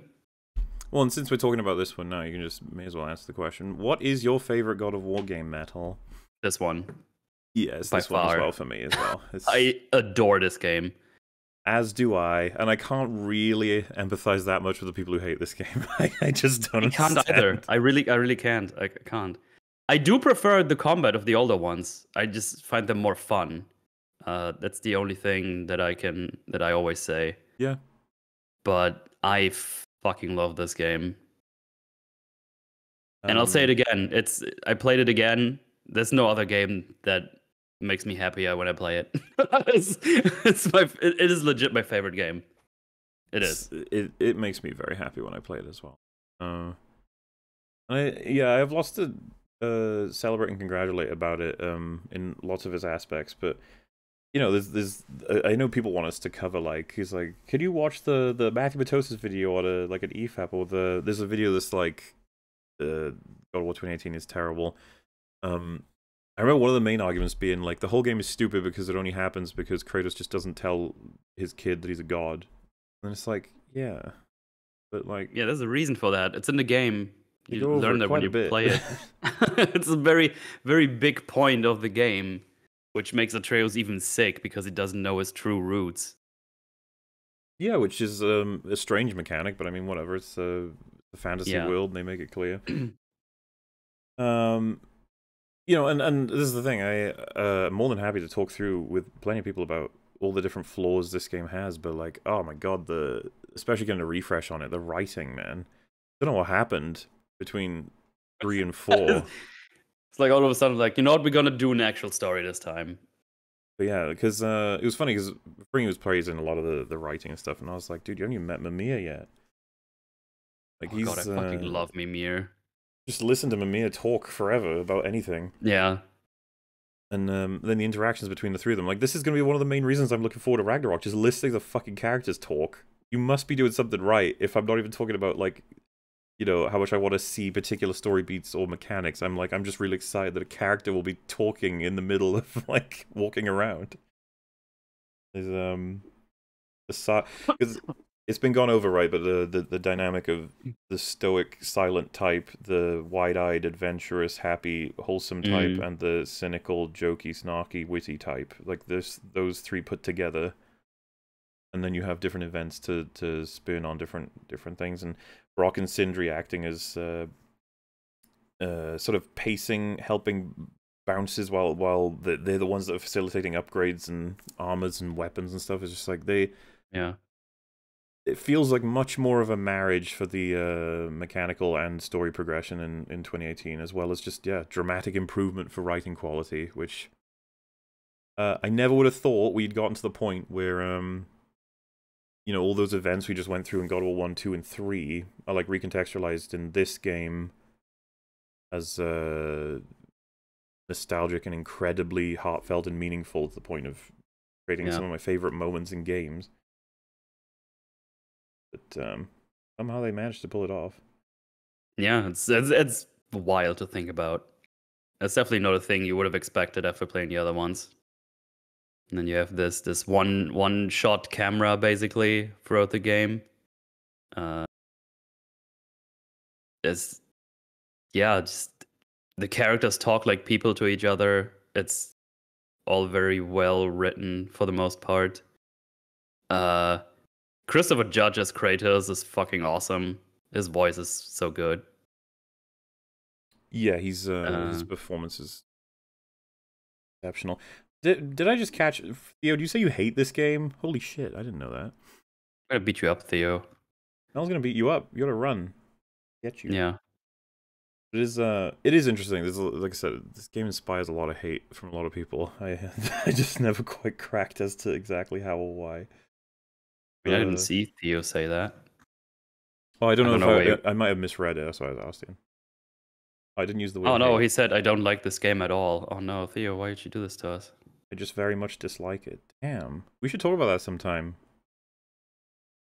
Yeah, I don't know. Because the it might well. How do you feel about the other God of War games? So maybe there's a relative understanding here that's going on. Yeah. You hate them all. That's kind of Someone just said Theo needs a wedgie. Leave Theo alone. How mean. Theo, run. They're wedging you. Maybe if I can fast forward to the mechanical changes. Now the big thing is going to be there's less combo depth and more restriction in camera. Yeah. And were they restricted enough to destroy it or not? And I don't know. The mechanics are totally fine for me. I think they pretty much they come close to nailing the capacity at which they operate at. They're not as complex or able to be varied as the originals, as far as I'm concerned, but they're not that. And I feel like I don't know. There's more of an obsession with the comparison as opposed to trying to appreciate this game for what it did or what it is. Yeah. I get where people are coming from. If you really like the spectacle fighting and the more hack and slash kind of dealio, you're definitely not going to be served here for the most part. There's like some sections where you kind of smash through a lot of smaller enemies.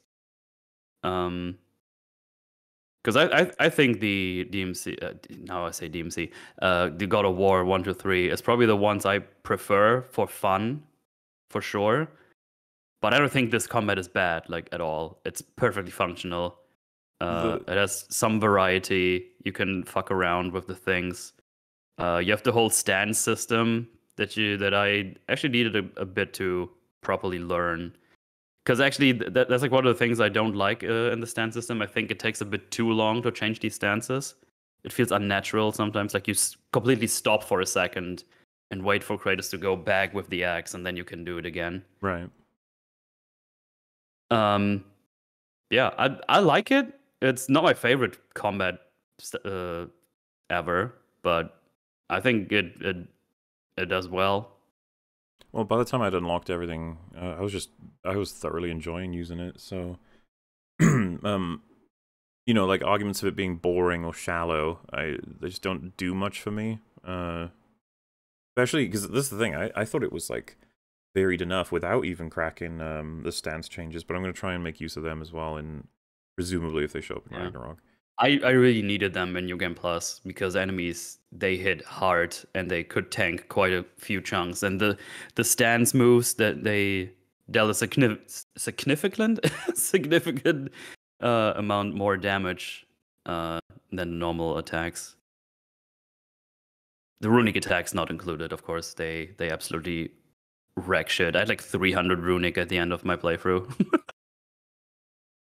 MauLer be sounding like a TLJ defender, but this is good though. Yeah, Go watch what it's a good game. I'd be surprised if someone was going to try and argue this game is actually badly designed or something. Good luck, because I actually think it does function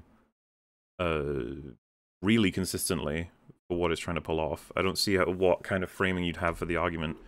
I know that there's ones that say like the camera is just too narrow, and so it's going to cost you your ability to be able to see attacks coming from behind you and to plan and stuff. But the reality is that so many people manage to get through this game without that being a problem. So what is happening? Because it doesn't seem to describe reality, does it? Like, well, the fact is, there were only a handful of sections where I would have liked the camera to be a bit farther off, but that was when I was like positioned against a wall or something. Or that's something with the camera where I couldn't move it properly. But for the most part, you can see those indicators. When something's attacking from the side, it starts blinking red, so you can just start dodging. Then they're surprisingly accurate in the callouts from Atreus and Mimir. Like if you listen to them, they gives you the behind, to the left, to the right. Like that's actually I quite like that. It's pretty fun because Mimir is looking behind you at all times when you're just walking around. So it's like, look out behind you, and then you're just like, oh shit, okay. Yeah, and then the indicators are something that I made use of. So like, this is the thing. Every once in a while, I'll get hit, and I'll just be like, "Oh, what?" Like, I was never gonna know that that was happening, sort of thing. But yeah, that's a fallacy. Most people didn't mind. So is your criticism even legit? That's not what I said. I said the camera is as such that you'll be attacked without being able to account for it. And then I said, but then if that reality doesn't actually map onto people's experiences, then you must be inaccurate in some way about the assessment. Because this is the thing I was trying to point out about ukulele back in the day, when people were saying, like, camera just doesn't fucking work, gets caught, gets stuck, blah, blah, blah, and it's just like, okay, so majority, like 95% of the time, people aren't even noticing the camera being non-functional. And then that's a ratio that actually matches a lot of games of its kind, so it's just like, what the hell's going on? Like, this doesn't make sense. And it's the same thing for this game. I think it's happening because it's getting compared directly with something like God of War 3, which, funny enough, when I was playing 1, 2, and 3, 1, I think more so than 2 and 3, had this problem of some of the camera choices they had.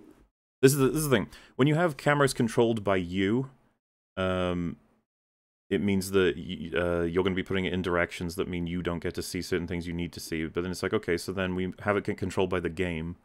Like, yeah, but what if the game puts it in a place that, like, you don't want it to be looking at the time? Like, these are like the pros and cons of each approach. In God of War 1, there was a couple of times, it's hard to remember exactly when, but one of them was like a series of platforms I went forward on, and the camera was fine. But when I went back on it, the camera didn't flip around. It was the same position, so I had to jump toward the camera on the platforms, which is one of the most awkward and, like, impossibly difficult things to see and account for. And it's just like, well, that's just a fucking camera issue, isn't it? Sometimes it would be like an arena shot, but the enemies would get squeezed out just to the sides, and they actually go past the view of the camera. And so then I have to, like, wait for them to come back onto the camera before I can even see them. But then by the time you hit God of War 3, I think they'd ironed it out almost perfectly. And I imagine that's something that they're trying to do with this game as well. Because God of War 3 gets the benefit of 2 games before it, testing out all the same formulas, sort of thing, getting feedback each time. I find it that I'll be curious to see what kind of differences and improvements there are for Ragnarok, considering I think Ragnarok would have been built on top of this game. Yeah, I would think so. I've never been that compelled by the mechanical arguments, but I would have preferred more. This is the thing. This is where I guess I agree, but I don't categorize it as harshly. I would have preferred more complexity in the options for attacks and more enemy variety. It's like, but the thing is, I would always want that more in everything, pretty much. There's never a time where you're like, I wish there were less enemy types. Yeah, no, that would be weird. I noticed too. It was like you kind of keep attacking with the same moves a lot, and it was definitely more in the first ones. You had a bunch more combinations you could do. I think the stance always goes to the same attack, no matter where you change the stance. So if you do R1, R1, R1, wait, R1, you do the same one as if you would just do R1, wait, R1. Because I'm pretty sure in the other ones you had like different kind of moves you did. So it would have been nice to have a bit more variety. Yeah, I noticed that greatly this playthrough because I used the stances for the first time properly, and it's like, oh, it doesn't even matter when I change the stance; it just does the same one, unless you do R1 or R2. Your ignorance of the larger action game genre doesn't make the arguments invalid, MauLer. Good thing that's not my argument, and I've not mentioned anything about other action games. A lot of bitterness in chat, all right, guys. You gotta calm down. You're gonna have to listen to me and Mel be very kind to this game because we like it quite a bit. Yeah, I'm so sorry. Very much so. The funny thing is, like, DMC was mentioned only positively. Like, I love DMC. What are you mad about? You'll be fine. Don't worry. We could be nice to this game, and we can be nice to DMC. Watch me do it. Do it right now. I haven't even played DMC, and I think it's good. How about that? Actually, probably play through. I want to play through all of them in the next year. Do a little streaming marathon thingy where I play for them again. It's been a while. I want to do like a run through of them at some point. I'll probably ask Theo which ones I'm supposed to avoid. 2. Oh, does everyone hate 2?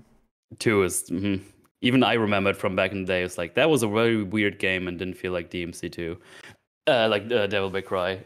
That was a special one. But I'll probably play it when I go for all of them because the completionist inside of me. But yes, this is MauLer's lumping all of chat again because of a few dudes. No, I just lump all of chat all the time with everything. So don't worry about it. There's some people in chat saying some normal things as well. So don't worry. If it doesn't apply to you, it's not you. I love you, chat. I'm gonna pat you on the head. Good job. You go for it. I really like you if you follow me, chat, on Twitter. Yeah, that's the main platform. Yeah, I do all my streams from Twitter now. So this is what they call a wolf and cub story. I think that's the archetype or the genre where you have adult character who is often the teacher, advisor / they're missing a part of them that's kind of they're missing the funner parts of life, and then the younger character who's wide-eyed, doesn't know what's going on with the world, but simultaneously provides that balance or something.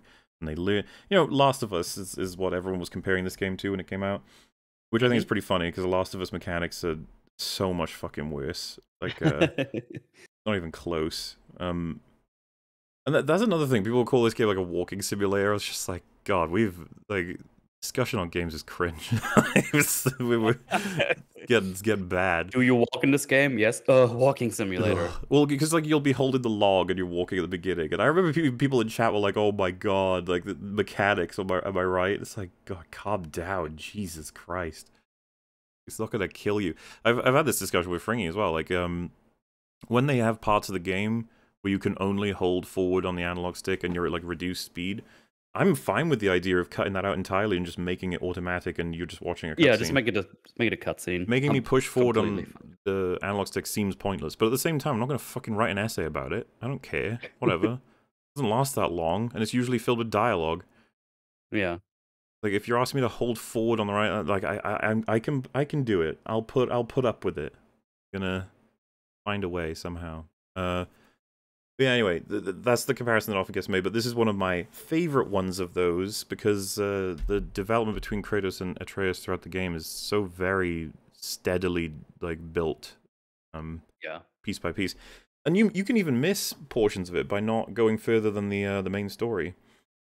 Yeah, when you complete I think it's, I want to say when you close all the tears, Atreus is like, "Yay, we did it! Like, this is great!" And then Kratos gives him some of the biggest praise in the whole game. He's like, "Did incredibly well. You've learned so much." And so and it's just like, oh my god, he doesn't usually say stuff like that. Yeah. And yeah, and if you compare it to the beginning of the game where he barely talks to him, doesn't want to. These two develop quite well over the course of the whole game, and it's a as people put it, it's a father-son story. It's a family story. And know each other, and you got your big old past coming up in different bits and bobs, and it's just it's really well performed, well written, and so it's very satisfying to see alongside different mechanics. When they have the little moments. There's so many small things in scenes as well. Like in the beginning where he doesn't even want to really put his hand on his shoulder or whatever, and then at the end he just fully embraces him, calls him his son and not boy. Yeah. So there's a bunch of things. If you would go through with a comb, there's a lot of small things there you can find. Funny, and Kratos is always the implementation of the fight with Boulder, when Boulder threatens to go and get Atreus, that's when, because Kratos is stuck in the wall, that's when they introduce Spartan Rage into the actual game. It's what a really great decision to make a mechanic that's super useful and we want to have back, triggered by a story event, and it just tells you that as much as he's, because the first impression you might get is Kratos doesn't care at all about Atreus, but it's it comes very quick that he cares more about him than anything. Yeah. Kratos is how he expresses emotion is very specific, and this is gone over when you're in Alfheim. Atreus is kind of running out of patience with Kratos because he doesn't talk about the mum that much. He's not expressing himself very much, and he's just like, yeah, I don't. That's not how I do it. Yeah. Some top-notch exchanges. Don't mistake my silence for a lack of grief, boy. Yeah. That's such a great scene. It puts him in his place and explains to him. It's like, yeah, it's just not how I do it. Like, different people. Good stuff. It is really good stuff. I mean, I just want to, because we're not going to talk about everything, so we'll probably just jump around. And I mean, the thing I want to talk about that makes sense, I think a lot of people want to talk about, is the way that they crafted the moment with good old blades. Oh. Because the thing is, and this is the thing, we'll highlight them as we go through in a sec, but there are story criticisms, of course. I don't even know if you're ever going to get away with managing to make a game like this without there being something to say about at least power levels, because there's always gloopy things going on. But the main idea with the story is you join up with Kratos, and he's got a son now and a wife / GF, and she just died. And I guess the thrust of the drama there is like, oh, he's gonna have to be the single dad now, and he doesn't seem to be very ready for that. Neither does the kid feel that comfortable with Kratos. It's like, that's what we're joining him up as, and they got a job of pouring the ashes out on the highest peak in all the realms, and you assume it's like this top of this mountain, but it turns out to be Jotunheim, which is very difficult to get to. And you know, no lie, that's the whole game. The game's story ends when you get to the top of peak of Jotunheim. Just a lot of stuff happens along the way. And yeah, one of the main causes of drama is that Faye is a giant, Kratos is a god, thus Atreus is a mortal god giant, and he's been lied to his whole life about what he actually is, and it's caused conflict within him in a weird fantasy way that makes him very ill. And Kratos is only made more aware of this during this story, but this story is about how he's pushed to his limit on whether or not it's worth keeping that secret versus the health of his son. And eventually he cracks and tells him pretty much everything. And it comes at a point as well after a lot in this game of Kratos trying to teach Atreus why you do anything you necessarily do, which goes against a lot of what Kratos did in the original games. But one of the peak moments is, and it's a decent chunk into the game, is Atreus is so ill, he's dying. And so Kratos has got to get something from hell, which is a very cold place. His frost axe will not cut it. So he needs fiery weapons. And yeah, you know, the Blades of Chaos haven't popped up for the whole game at this point. So it was like a...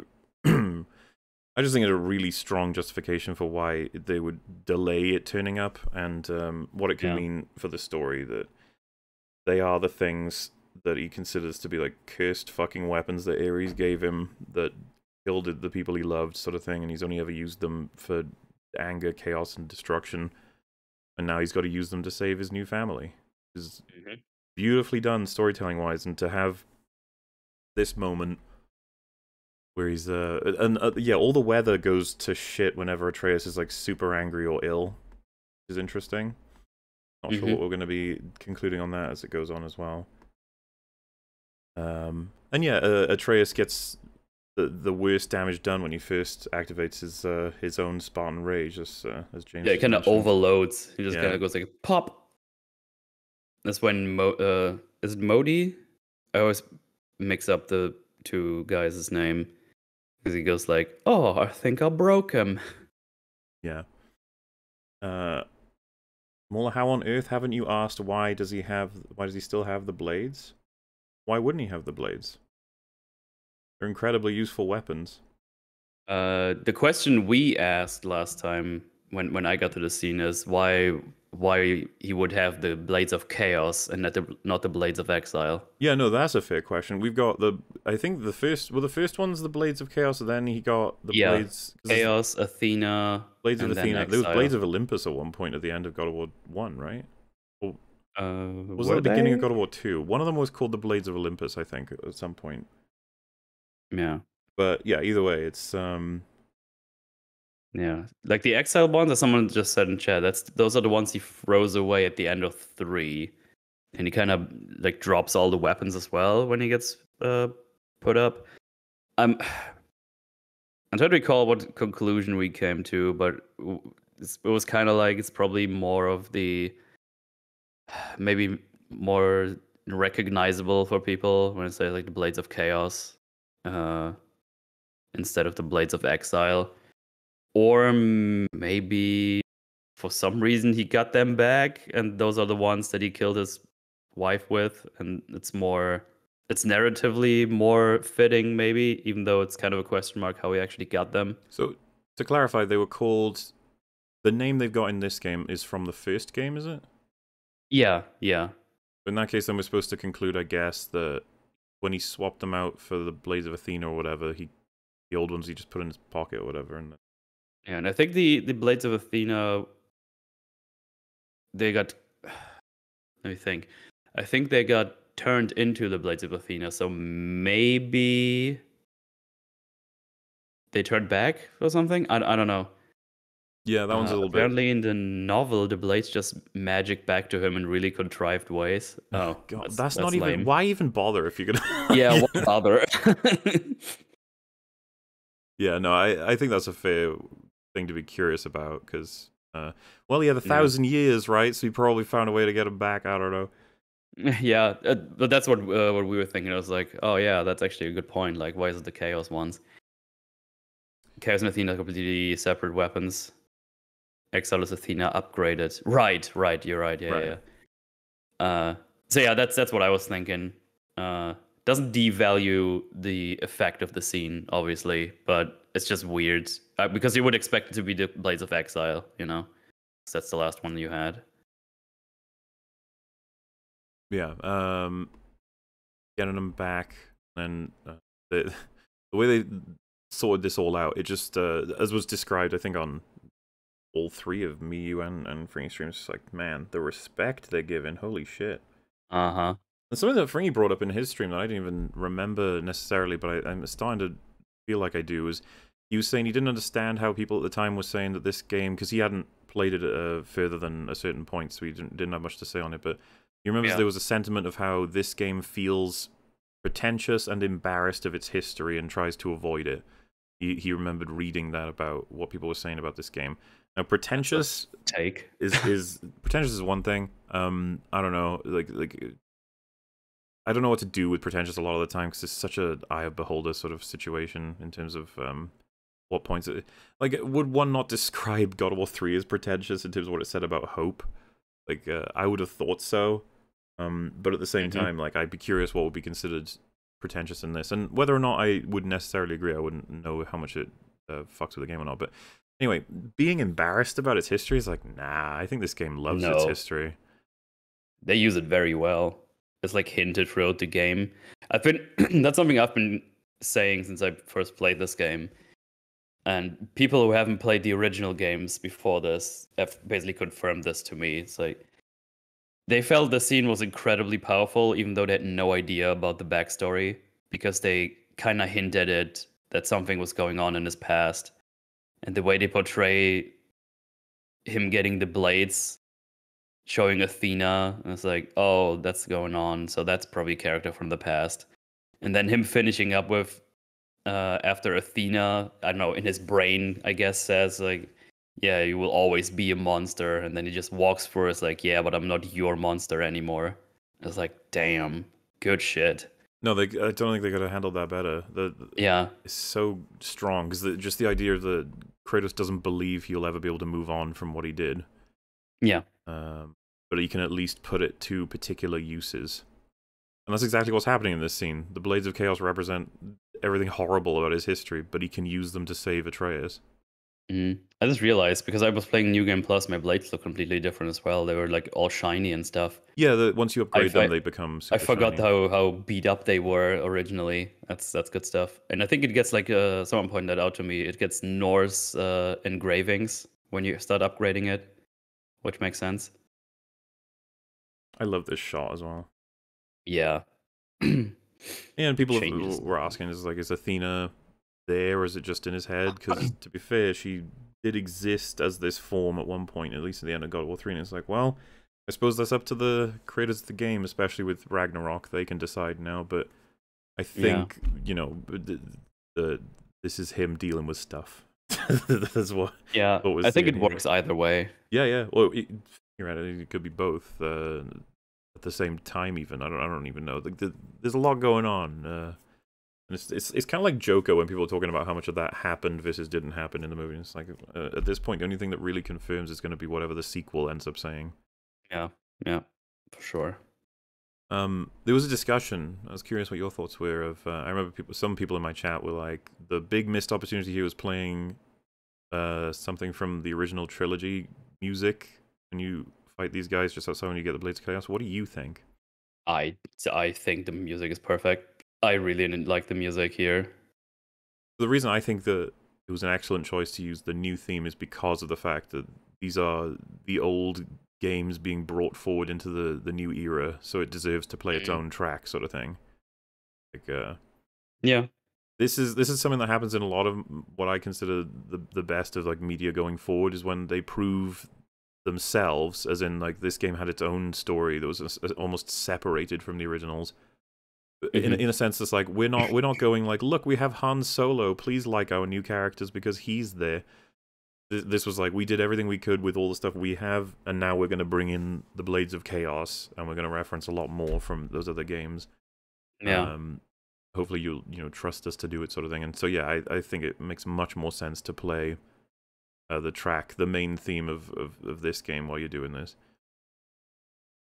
And something that Frankie said as well in one of his recent playthroughs, and I pretty much agree, it's kind of surprising how well they managed to implement the Blades of Chaos into this format of mechanics, you know? That's true, yeah. I don't think I never even thought about that, but I think it works really well. Did you upgrade it? Did you do like a heavy runic play in any of yours?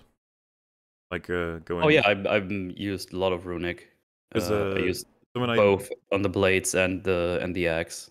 Yeah, something that started happening, and I was just like, holy shit, what a great benefit. Is when you do, like, the third heavy attack, I think, on the blades, when you have, I think, 200 runic plus, it'll start, like, leaving a puddle of flames behind it that really fucks up enemies. It's great. There's also one that leaves explosions, small ones. It goes like... Yeah.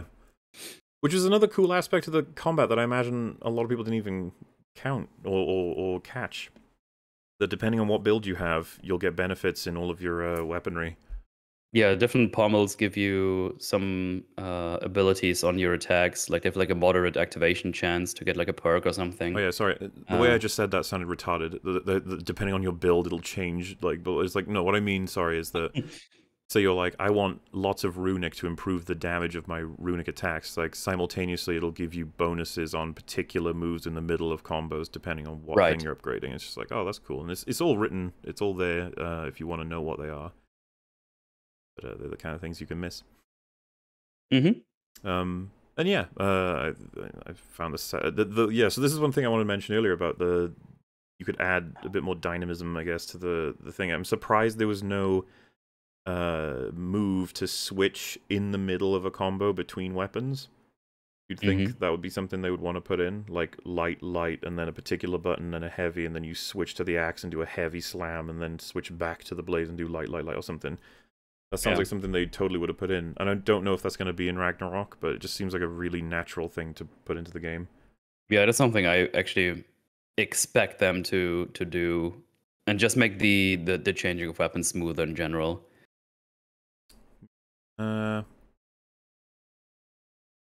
What else should we talk about? For a new weapon? New weapon would be cool, like a completely new one. I would very much enjoy that. I could see that for a third. They could. Yeah. Surprisingly chunky game. Yeah, that game goes on for a while. I think my first playthrough was like 50 hours long or something. Yeah, it's really dependent on what kind of exploring you do, because Yeah. obviously Mr. Fringy will likely have a smaller completion time than myself and Metal, but he's not. I think you and I play games way more similarly than Fringy does. Fringy's got his own approach, okay? Yeah, it's funny because when I was started my playthrough this time, I was like, I'm just gonna go through it quickly, and then just got distracted again, just went everywhere. Yeah, I find exploring satisfying. I like. Because you get so much good dialogue from the characters as well, and you go around and you hear Ooh, Mimir's stories and everything. that's It's something I meant to mention actually to the stream, because this is something that happened offline, and I was kind of gutted. But oh when you're fucking around enough after the story, eventually, I'm assuming you caught this as well. But Mamiya says, "There's something I need to tell you," and Curtis is like, "Huh?" And he's like, "When you guys went off to do the ashes, Freya visited me," and Curtis is like, what happened?" And he's like, "Well, she asked me for like advice or directions or whatever on how to get back her warrior spirit." Basically, oh it's no, I didn't know that. it's accounting for a bit of a plot hole, of course, being that Freya can't attack another god or something, right? That's why she lives in the happy place in the woods, because she can't like attack anything. I think Mimiya says this at one point in the campaign. Oh shit! Yeah, because Um, that's something I started talking was like she's gonna fight us probably, but how is that gonna be? She's probably gonna have to find a way to get back her uh, well, so ability to fight. we also find out that she was the original Valkyrie Queen, I think. Yeah, I And know that. yeah, Odin took her wings and he made it so that she can't attack anything that's living. And that's why I think if you relook at the final fight in the campaign, she's getting in the way with the big dude. Yeah, that's what I said as well. Yeah. She's not really attacking you. She's kind of restrains you, but she's not attacking you to kill. And so, that's yeah, not her. That's not her intent anyway. Up until you kill Baldur, of course. yeah. And so I think the idea is, yeah, she's trying to find what she needs to be able to travel through the realms and to be able to attack people again. And judging from the trailers in Ragnarok, she was successful. Yeah. But yeah, that's a really interesting piece of dialogue, and it comes well after the story is done. There's a couple I of don't think I them. ever got that. I don't think I ever got that piece of dialogue. Funnily enough. Oh, there was so many I didn't get on my first playthrough I got on this one. So the amount of voice lines Mimir has is fucking nuts. I probably still haven't heard all of them, evidently. Well, and funnily enough, on my first playthrough, I'm pretty sure I got the one where Kratos does the tortoise and the hare story, and it's funny as hell, his delivery of it. It's so, like, Yeah. basic and straightforward in terms of what point he wants to make. But I didn't get it on this run through, or if I did, I must have missed it, because like I was even surprised when I thought about it. I was like, how did I miss that one? That sounds like... Yeah, I got that one in mind. I remember that one. It's pretty funny. Because this is when he starts telling stories to Atreus, and Atreus like, you're shit at telling stories. Yeah, which makes the ending pay off great, where he talks about Yeah, it's like, Atreus oh wow, the Spartan. you actually told a good And story. Mimir missed it. Yeah, and Mimir missed it. Another favorite one is when Mimir starts a story, and this goes like, this story starts in a sea of blood, and Kratos says, "Ah, finally a story worth hearing." I don't think I heard that. That was good. Yeah, it's great. There's also the when Mimir finishes a story. I can't remember what one it was, or an explanation or something. And Mimir says, like, lots to contemplate over. And I think it's like, yeah. It's silent for a little bit, and he goes, anyway. And then he goes to say that Chris goes, contemplate longer. Like, it's just good shit. Like, they have like lots of little backs and forths where it's just a little bit more fun is being had between them, even though, because Mamiya seems to at first be like, he kind of placates whatever's happening because he's just happy to be out of the tree. Yeah. But eventually he does like overstep here and there where he can to just actually have interactions with Kratos and Atreus. It's nice that he was the one that was pointing out straight away when Atreus goes on his little evil boy arc. But like, I fucking hate that part. Well, we should probably talk about that then, right? That's one of the Yeah. criticisms. That he goes too nuts too quickly. The Yeah. thing is, there's loads of variables attached that I think make it Yeah. a lot more reasonable than any normal assessment of any normal character, because he's not normal. Yeah. Go ahead. The thing is, what they were going for with that scene is when he figures out, it's like, oh, you're a god, by the way. It's like, oh shit. What they're going for is that he's probably want to do all the things he just kind of got taught uh by Kratos, where he just says like, oh, just care about yourself, care about you, not the other ones, fuck them. But the way they do it with Atreus is just such a 180 on his behavior. Like, I don't it's think I not. agree. I see a lot of the criticism for that, and I just like when I was going through it, especially this time around. There's a few references to Atreus's nature before that happens. The boy is pretty weak in his whole life. This is you got to remember, not only revealing the truth does stuff to him in terms of what he's thinking about, it does stuff to him physically. Like telling him this will start to remove his sickness and start to make him actually stronger. And then you've got he's very well read. He knows what all the gods have done and can do. One of the first questions he has is, what powers do I have? When you kill that troll for the first time in like the prologue in the game, he fucking goes nuts. And he's like stabbing it over and over again. He's like, you think I'm afraid of you? I'd fuck you up. Like he's got what a portion of him is Kratos from the first 3 games. And I'm pretty sure that's what they're arguing, is that part of him is getting coaxed out, and it's what Kratos is trying to stop. Is very aware of. That's the part I'm fine with. I'm not fine with how he starts talking to like Sindri and stuff all of a sudden, because he likes them.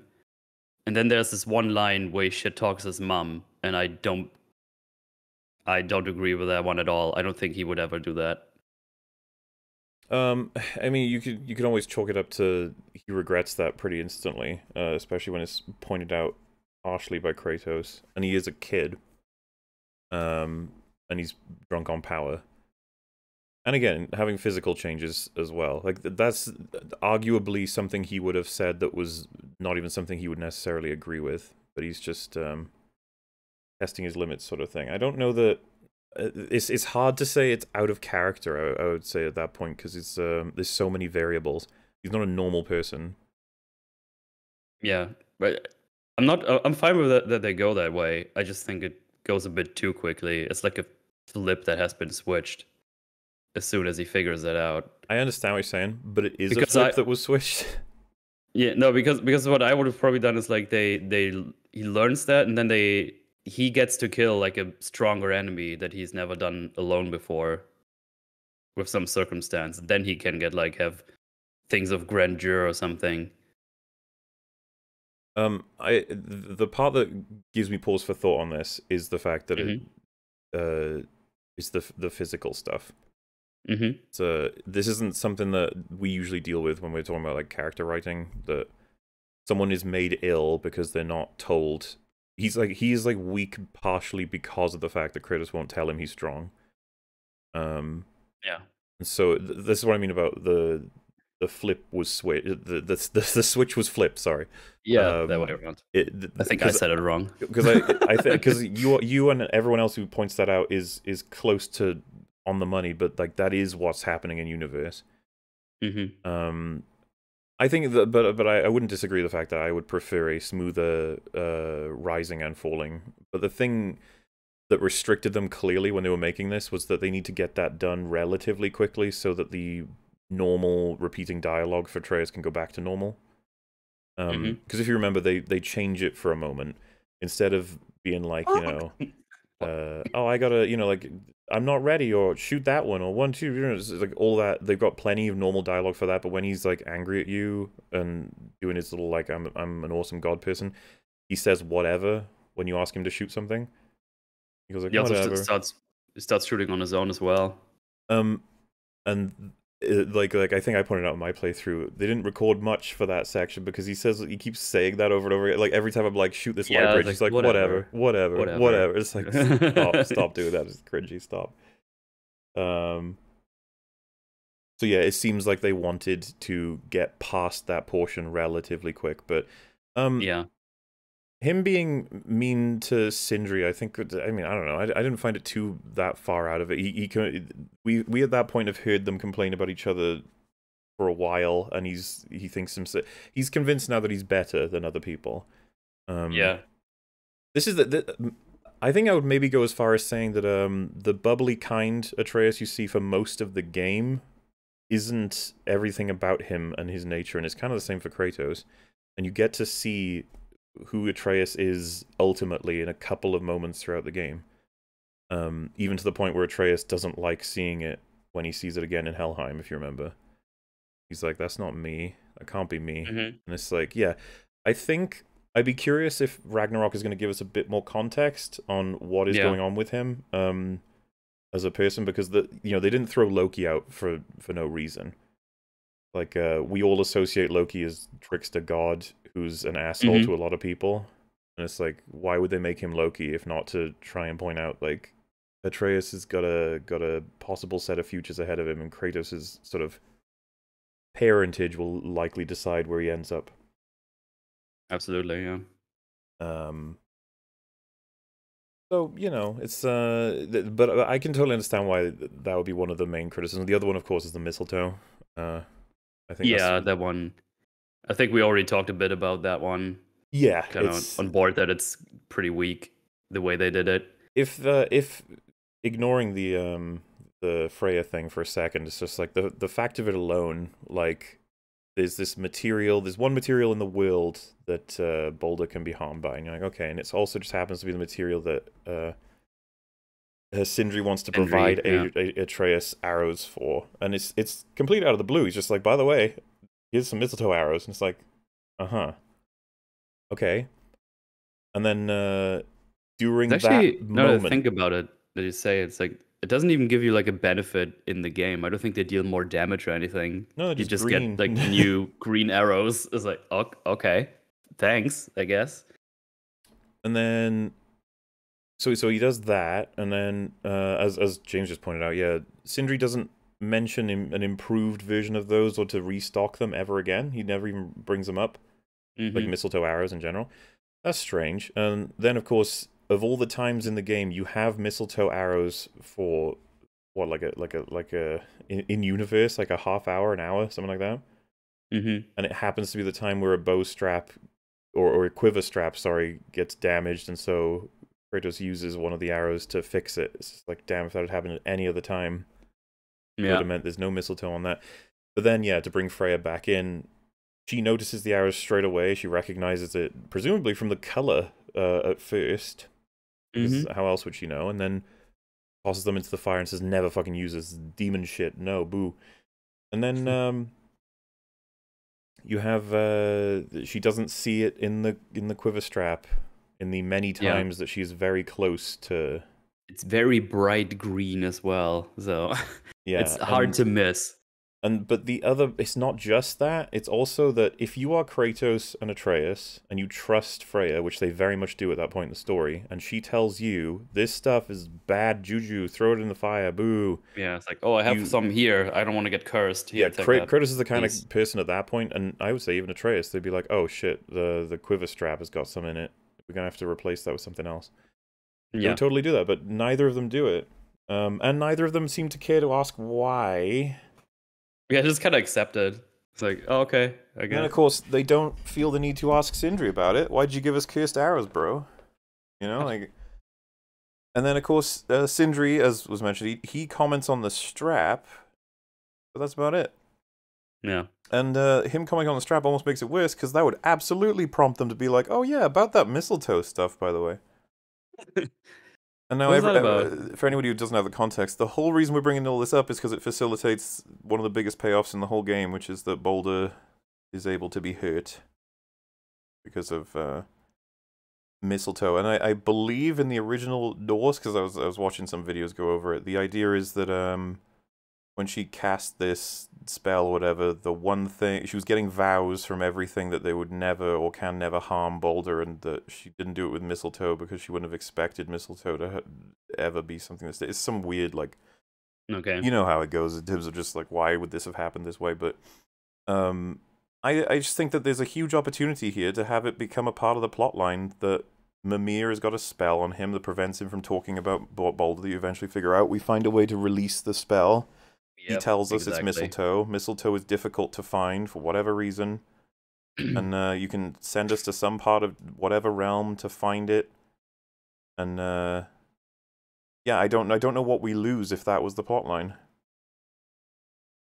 Yeah, You know, on top of some other stuff, because you can fit it in pretty easily on top of everything else we're doing. absolutely. I came to the same conclusion in my last playthrough. You could have easily just did it a different way that doesn't make it so dumb. Pretty much the same things you said. Just let's go to Sindri. Give us more. And then Sindri is like, oh, yeah, well, we're the only ones. You have to get them from Flimbesheim and Mistletoe Mountain and scratch a giant's ballsack and get them off or something. Wait, someone said Faye set it in motion. She knew mistletoe was needed. Did Faye have anything to do with all the mistletoe stuff? I thought that was just a coincidence. I didn't realize that she would. You saying she would have asked Sindri to give you mistletoe arrows, or I I don't mean, know. that's not the impression I got. Well, I don't. You knew Sindri personally. Well, yeah, I know that, but I don't think. I think you're stretching it a little bit to have assumed that. Have you got any references outside of she's his friend? Because Yeah, we could go. Hmm. I'm willing to believe it. I'm looking for a reference, something. On the mural, all the way at the end. So that was just part of the plan that they get that. Well, stuff like that. I don't even. Are you suggesting she knew that it would end up in his quiver strap and he'd be punched? Because I don't know. You knew the entire plot. Well, at that point, then nothing. We're dealing with like a rival or whatever, where everything makes sense because she knew everything was going to happen the exact way that it did, or whatever. Just I don't buy stuff like that. I don't buy stuff like that for the sake of I want to be able to praise the writing. I don't want to be able to turn it into slosh where it's just like, oh yes, everything happened because Faye knew it would happen this way. Like fuck that. Is an unfortunate part of the writing. That's all I have to say about that one. I wish it were. I wish it were better. But I love the way they handled the nostalgia. I really enjoy the performances for everybody, including Boulder. By the way, he was a pretty strong bad guy. Oh yeah. Hells yes. I like the development with all the characters. I like how the relationships change, be it with Kratos and Freya, Kratos and Atreus, Mimir and everybody, and I really do hope that Ragnarok is going to expand on pretty much all of it, mechanically and story-wise. Okay, Molly, you're allowed to be wrong. I'm waiting for a reference. Give me one. Didn't Frey set up the whole journey? Isn't she like prophetic? Oh yeah, no, I'm fine with her giving guidance and stuff, but the idea that she knew everything that was gonna happen down to every detail, I think that fucks the story completely. You don't want that to be the truth. Like down to literally me doing this with the axe, you know? Which, by the way, I get style points for this. Did you do anything like this, Mel? Anything this cool? Probably. I mean, you fucked it up there, so that wasn't that cool. No, wait. Oh, look at that. I know. That should have worked. Oh, wait, why am I looking at the stream? I have to watch together. Yeah, I try things like this because it just invites you to do some trick shots. Mamiya said Baldur's death happened 100 years early. You're wrong, chatter. Yeah, there you go. That was a cool thing I did. All right, 10 style points. But yeah, I don't think everything is in stone in this universe either. Like, I think things can move around. There's a lot of people prophesizing all kinds of things. But also, someone was just pointing out, you know, every ledge with yellow on it. Apparently, that's Faye that did that. It's like, no. Yeah, that's kind of what they're implying because at the end they go like, "Look, this is Mom's. She's been here." And it's like, okay. But like, you telling me she went all over Helheim and painted yeah, it's yellow? kind of weird. I don't believe this. Really weird.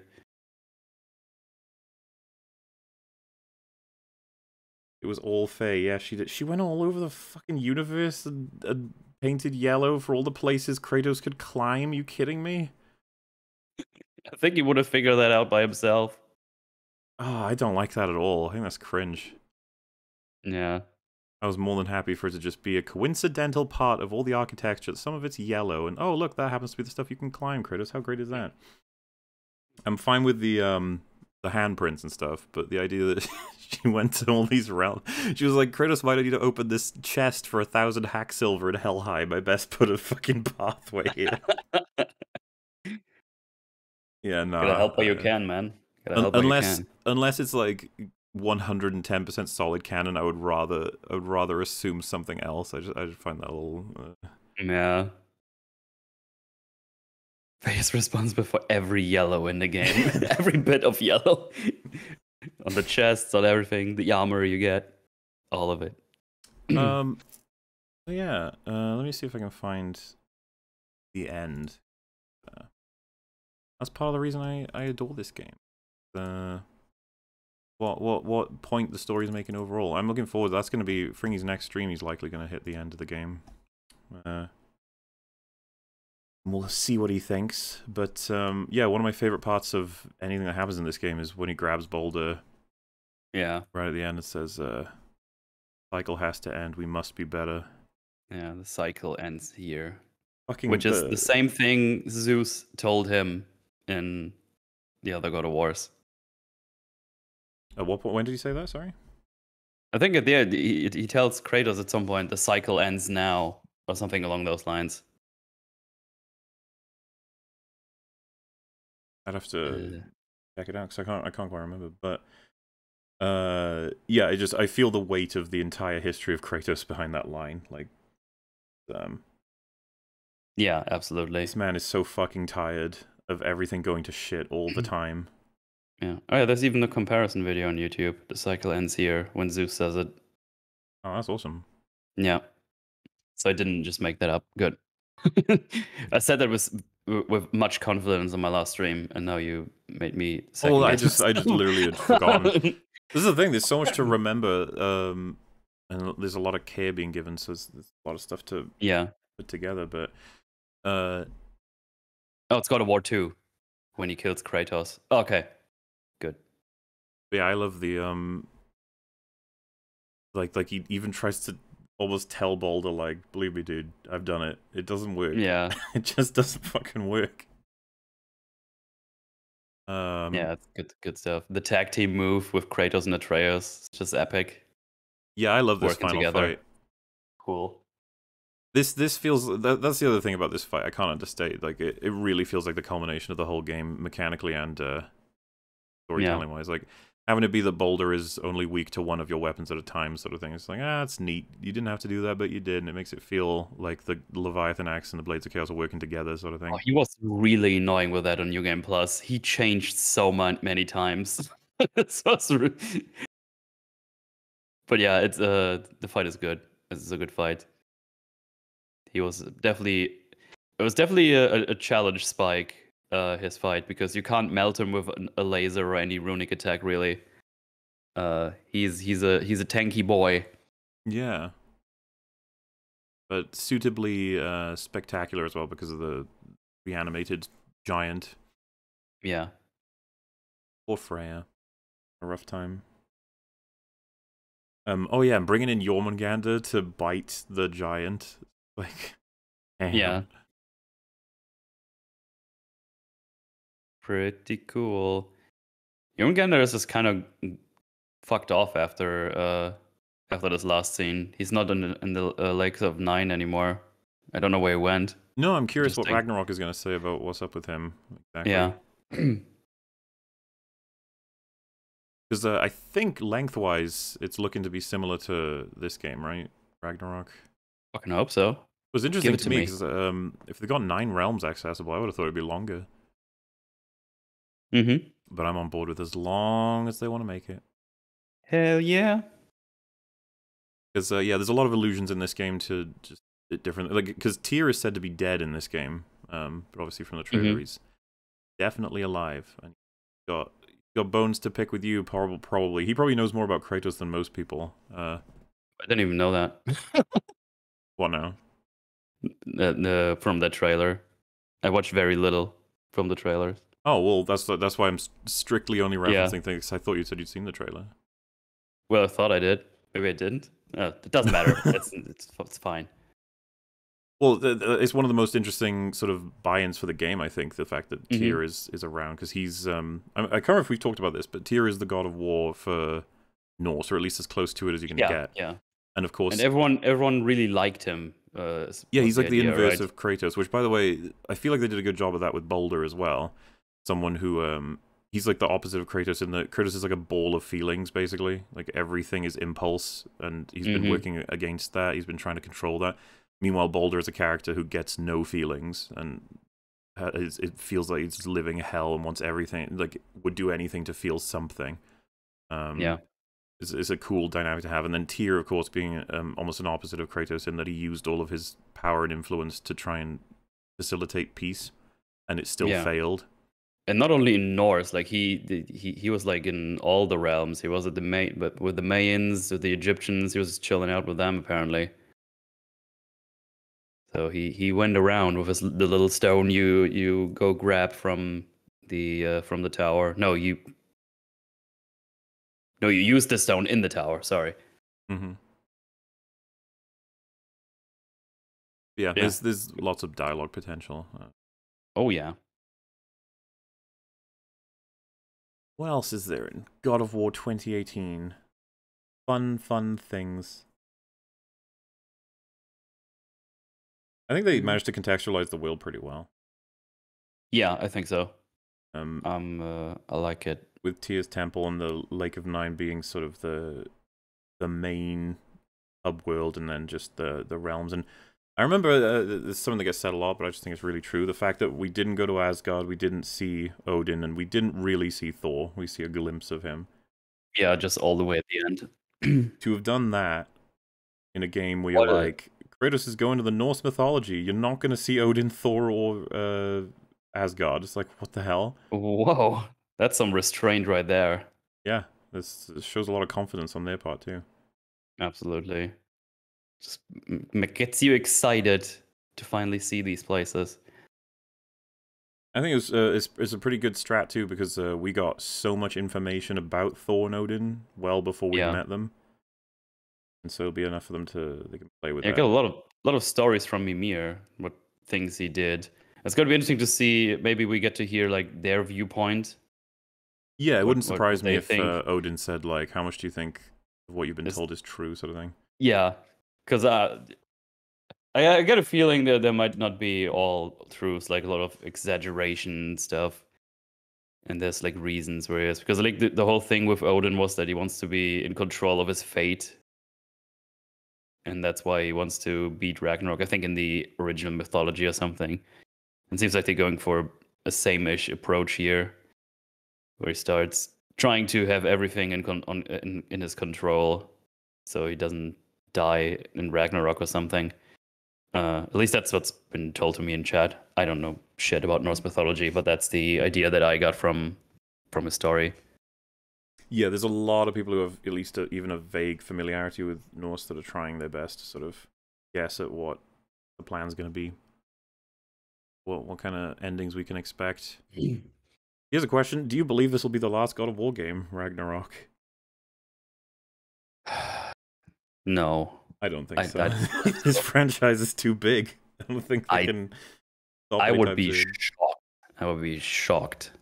The idea that we've got God of War 1, 2, 3, Ascension, Chains of Olympus, Ghost of Sparta, 2018, Ragnarok. The idea that it's like, we're going to stop at Ragnarok. It's like, why the hell would they do that? That doesn't at all line up, I think. The only reason I could see to do it is if the story was to almost demand it, like in terms of how it was written, but yeah. I don't know why they would write it that way. I don't see why they wouldn't. There's the one theory of like, well, maybe Kratos dies and Atreus takes over and he goes to Egypt and stuff, and it's just like, I don't know what God of War is without Kratos. Yeah, you probably want to call it different something. I don't know, a God of War story or something. I don't know. It would be weird. It would be very weird. Because Atreus is not the God of War. It's just not him. He has a very different persona. Child of War, son of war, boy of war. Yeah, this is the thing. Don't exactly know, and that's where I'm quite happy to not know. Same for Metal, I imagine. Absolutely. It'll be going through this without knowing at all where exactly it's going to go. Fun on the bun. But yes, obviously by the end of 2018, Freya kind of hates you, wants you to die. Odin and Thor, well, Thor's going to want to kill you because what you did to his son / an annoyance that you've been. Odin will be very curious about you, probably wants to kill you as well. But also they've been invested in getting at Atreus. That's what this game is about, actually, wasn't it? Like, Baldur was sent to retrieve him. Yeah. We'll probably find out more about that too. And then, yeah, one of the things I want to do is visit Asgard. Gimme. Yeah. Suppose that's the franchise up to now, at least how we feel about it. It's been fun. It's been good. Love it. Overall, great little experience. I'm very happy with God of War as a franchise, an IP.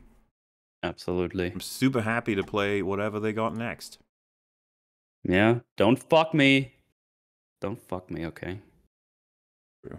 So I'm gonna read whatever messages we got, and then we'll probably wrap up because the game is out in 7 minutes. Oh, good. I can't wait to not play it yet because I don't have it. Oh yeah, well that's the thing. I'm gonna be going to sleep soon, so be tomorrow afternoon. I'll start it up. Yeah. I'll probably test it out by then and make sure it's all. Oh, it's gonna be. Probably need to be careful tomorrow on Twitter. Maybe, I don't know. This one says God of Boys. Beautiful, true, yeah. I love how YouTube has been putting Ragnarok spoilers at the top of my recommended all week because I watched your God of War streams and Ragnarok trailers. That's totally not infuriating at all. It's not even just that, it'll just be the viral videos now. It's the cool new thing right now. There'll be people who are getting Ragnarok spoiled who don't even know what God of War is. Probably, yeah. But yeah, it does suck. That's YouTube for you. I hope you remember me. I expect my baby boy in November and said that he might come early. Well, we have a Team Halloween now. He was born the 27th of October at 3:16 a.m. Jack came into this world healthy and a cute bundle. That's excellent news. Hey, congrats, man. That sounds great. October babies are great. I did mention this. He'll be fine, 100%. Gonna have a great life. And yeah, very happy for you. Congratulations. That's all. Whoever streams Ragnarok first gets my fleams. I'm afraid you're going to be seeing me, Metal, and Fringy streaming Ragnarok. Though, what's funny is Fringy's going to be streaming, I think, the day Ragnarok releases. He's going to be streaming the end of 2018. He's going to be like, yeah, that was great. And everyone's like, play Ragnarok, idiot. Dude, no, fool. Yeah, I'll be on that ASAP. Oh, man, It's probably going to come early tomorrow, and it's going to be lying here, and I can't start playing. I'm going to have to look at it. It's like, I want you to look at it. Will you ever have a chat with Under the Mayo? He has a very contentious video on 2018. Would be fun. I'm not against the idea. Haven't seen the video. That might be one of the ones I was referencing earlier. I'm not sure. Not all gods are the same, Atreus. Norse gods are pretty gay, Greek gods turbo gay, Abrahamic gods more stone the gay away kind of vibes. The Flash Gets quote. Good stuff. The Athena PC you aspire gays. So yeah, it's just... God, you have no idea how applicable that is to me these days right now. Yeah. The death of the PC means the death of us all. Then prepare your death, long man. Love you guys. Also a great quote. Can't get past 2018's snooze fest gameplay, but I'm sure the cutscenes of Ragnarok will be fun to watch on YouTube. Love how they adapted the Norse lore, though. This is the thing. If people who find it snore-worthy, I just can't. Something you can relate. do about it. I can't relate. I don't know what to say. Fair enough. Yeah.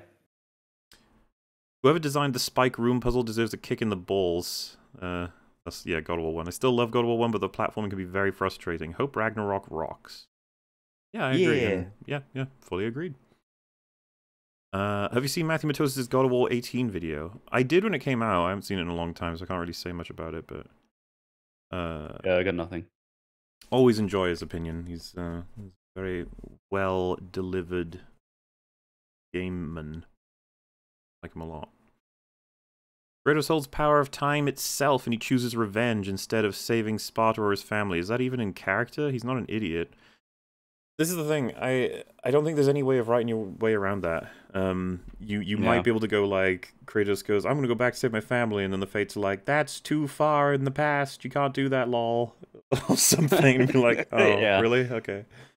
But I mean, they kind That's of wiped that out when he went and saved the Titans from the war. So yeah, yeah, he could have done it easily. but he forgot.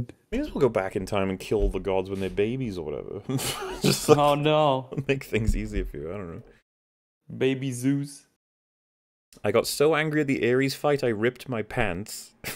I can see that happening. Damn it. Pet annoyance. Cyclone of chaos being interrupted. Is that something that can happen? And I'm trying to think, because like what usually happens is it keeps going, but you can take loads of damage and then die. What game can it be interrupted in? And if you mean interrupted in the form of death, I don't really mind that, but I agree with you. I find it annoying if it can be interrupted in general. I remember thinking that Cyclone of Chaos I don't think it did enough damage in 2018. Yeah, I didn't. I tried it once and I was like, that's pretty bad. I was using it almost out of nostalgia. But like eventually I was just like, I can't keep using this. It's just not good enough. Yeah. I used to grapple a bunch that dealt a fuck ton of damage. Max upgrade Thor hammer, Ra scepter, Jesus hammer. Okay. Get all of them. Zeus is fighting the Titans now. We can defeat him, but not in this time. Why the fuck not Kratos? That's actually a good point. If Kratos just fucking attacked Zeus in Tartarus, he probably would have killed him. Yeah. And all the Titans die anyway. And the Titans had nothing to do with why Kratos won in God of War 3. They had nothing to do. In fact, they only got in the way. Like, it was just shite. This is a very strange narrative. Ooh, find love in your city. Oh, my one? No. Oh, damn it. Kratos makes everyone his little clown boy. Yep. That is true. Never noticed this before, but Hades is drawing in souls into himself from the river Styx in his last phase. I don't think I picked up on that. That's cool. Wait, what was that? In his last phase, souls are going into Hades from the river Styx. Oh, into Hades. Okay. God, that fight is so good. Yeah. Oh yeah, so if anybody was wondering, mechanically, God of War 3 is top dog, I think, out of the collection. But story, I don't even know why anyone would need to say this, but story is God of War 2018. It's not even close. Be interesting to see if Ragnarok or 2018 are better for story. Yeah, interesting. A lot of people expecting Ragnarok to be shit in that department. I'm just curious now to see what's going to happen, because I guess afraid of sequelitis. which I is think. fair. Yeah. I have that in the back of my brain as well, but I'm just gonna let it happen. Thor might not be the most controversial god in 5. Ooh. All right. When you say maybe. controversial, do you just mean like mean, or I don't know? In terms of how they portrayed, it could be that. Yeah. I prefer the OST in God of War 3 over God of War 2018. More memorable. I adore them both. I think I prefer 2018 actually. I really like Bear McCreary. He does some cool music, and he did Rings of Power. But that's just it feels like everyone's got to mention that now. Like, yes, he did Rings of Power. I'm sorry about that. A friend of mine still likes the soundtrack because he's a big Bear McCreary fan. I'm too normally, but I found it to be fine in some parts. The Rings of Power. I don't think it compares to what he's done before. Kratos, A New Hope. I don't think that's Athena. It might be Chaos. Oh, Blades of Athena versus Blades of Chaos, I'm guessing is what they're saying. If you guys recall, in the 90s, there was a Sam Raimi produced syndicate series called Hercules: The Legendary Journeys. Kevin Sorbo played Hercules. That's who voiced Hercules in God of War 3. Really? It's awesome. I didn't realize Kevin Sorbo did the voice of him in that game. It's neat. When you two doing the other God of War series? Hint, hint. Oh, Gears of War. I guess is what they're saying. That's hilarious that they would ask that. Oh. Yeah, funny you asked that today. Literally today, I was in my local town. I was in a tech shop, that had old stuff in it, and I was just curiously looking, and I saw an Xbox 360 that I don't have one of them anymore. And I was like, there are some games I want to play on Xbox 360 that I'm pretty sure aren't on anything else. So I should probably grab it because it's cheap and whatever. I wouldn't mind having one of all the consoles I used to have, sort of thing, maybe as a collector's thing. And I looked at their game section and I scanned through all of them, and I didn't really want any of them that either I could get on something else or just didn't want them in general. Except I saw Gears of War 1, 2, and 3. And I was like, maybe if I get all that set up, me and Mel could play them in co-op when he comes over. Because I know that that's a way to... Because I'm not even sure how you do it on PC at this point. So it's just really funny that you'd ask that question now of all times when that was floated today as a possibility. Yeah. But yeah. And I said to you that just a couple of weeks back I talked about the games because someone asked me about them. And I was like, I would like to play them at some point. It would be fun on the burn.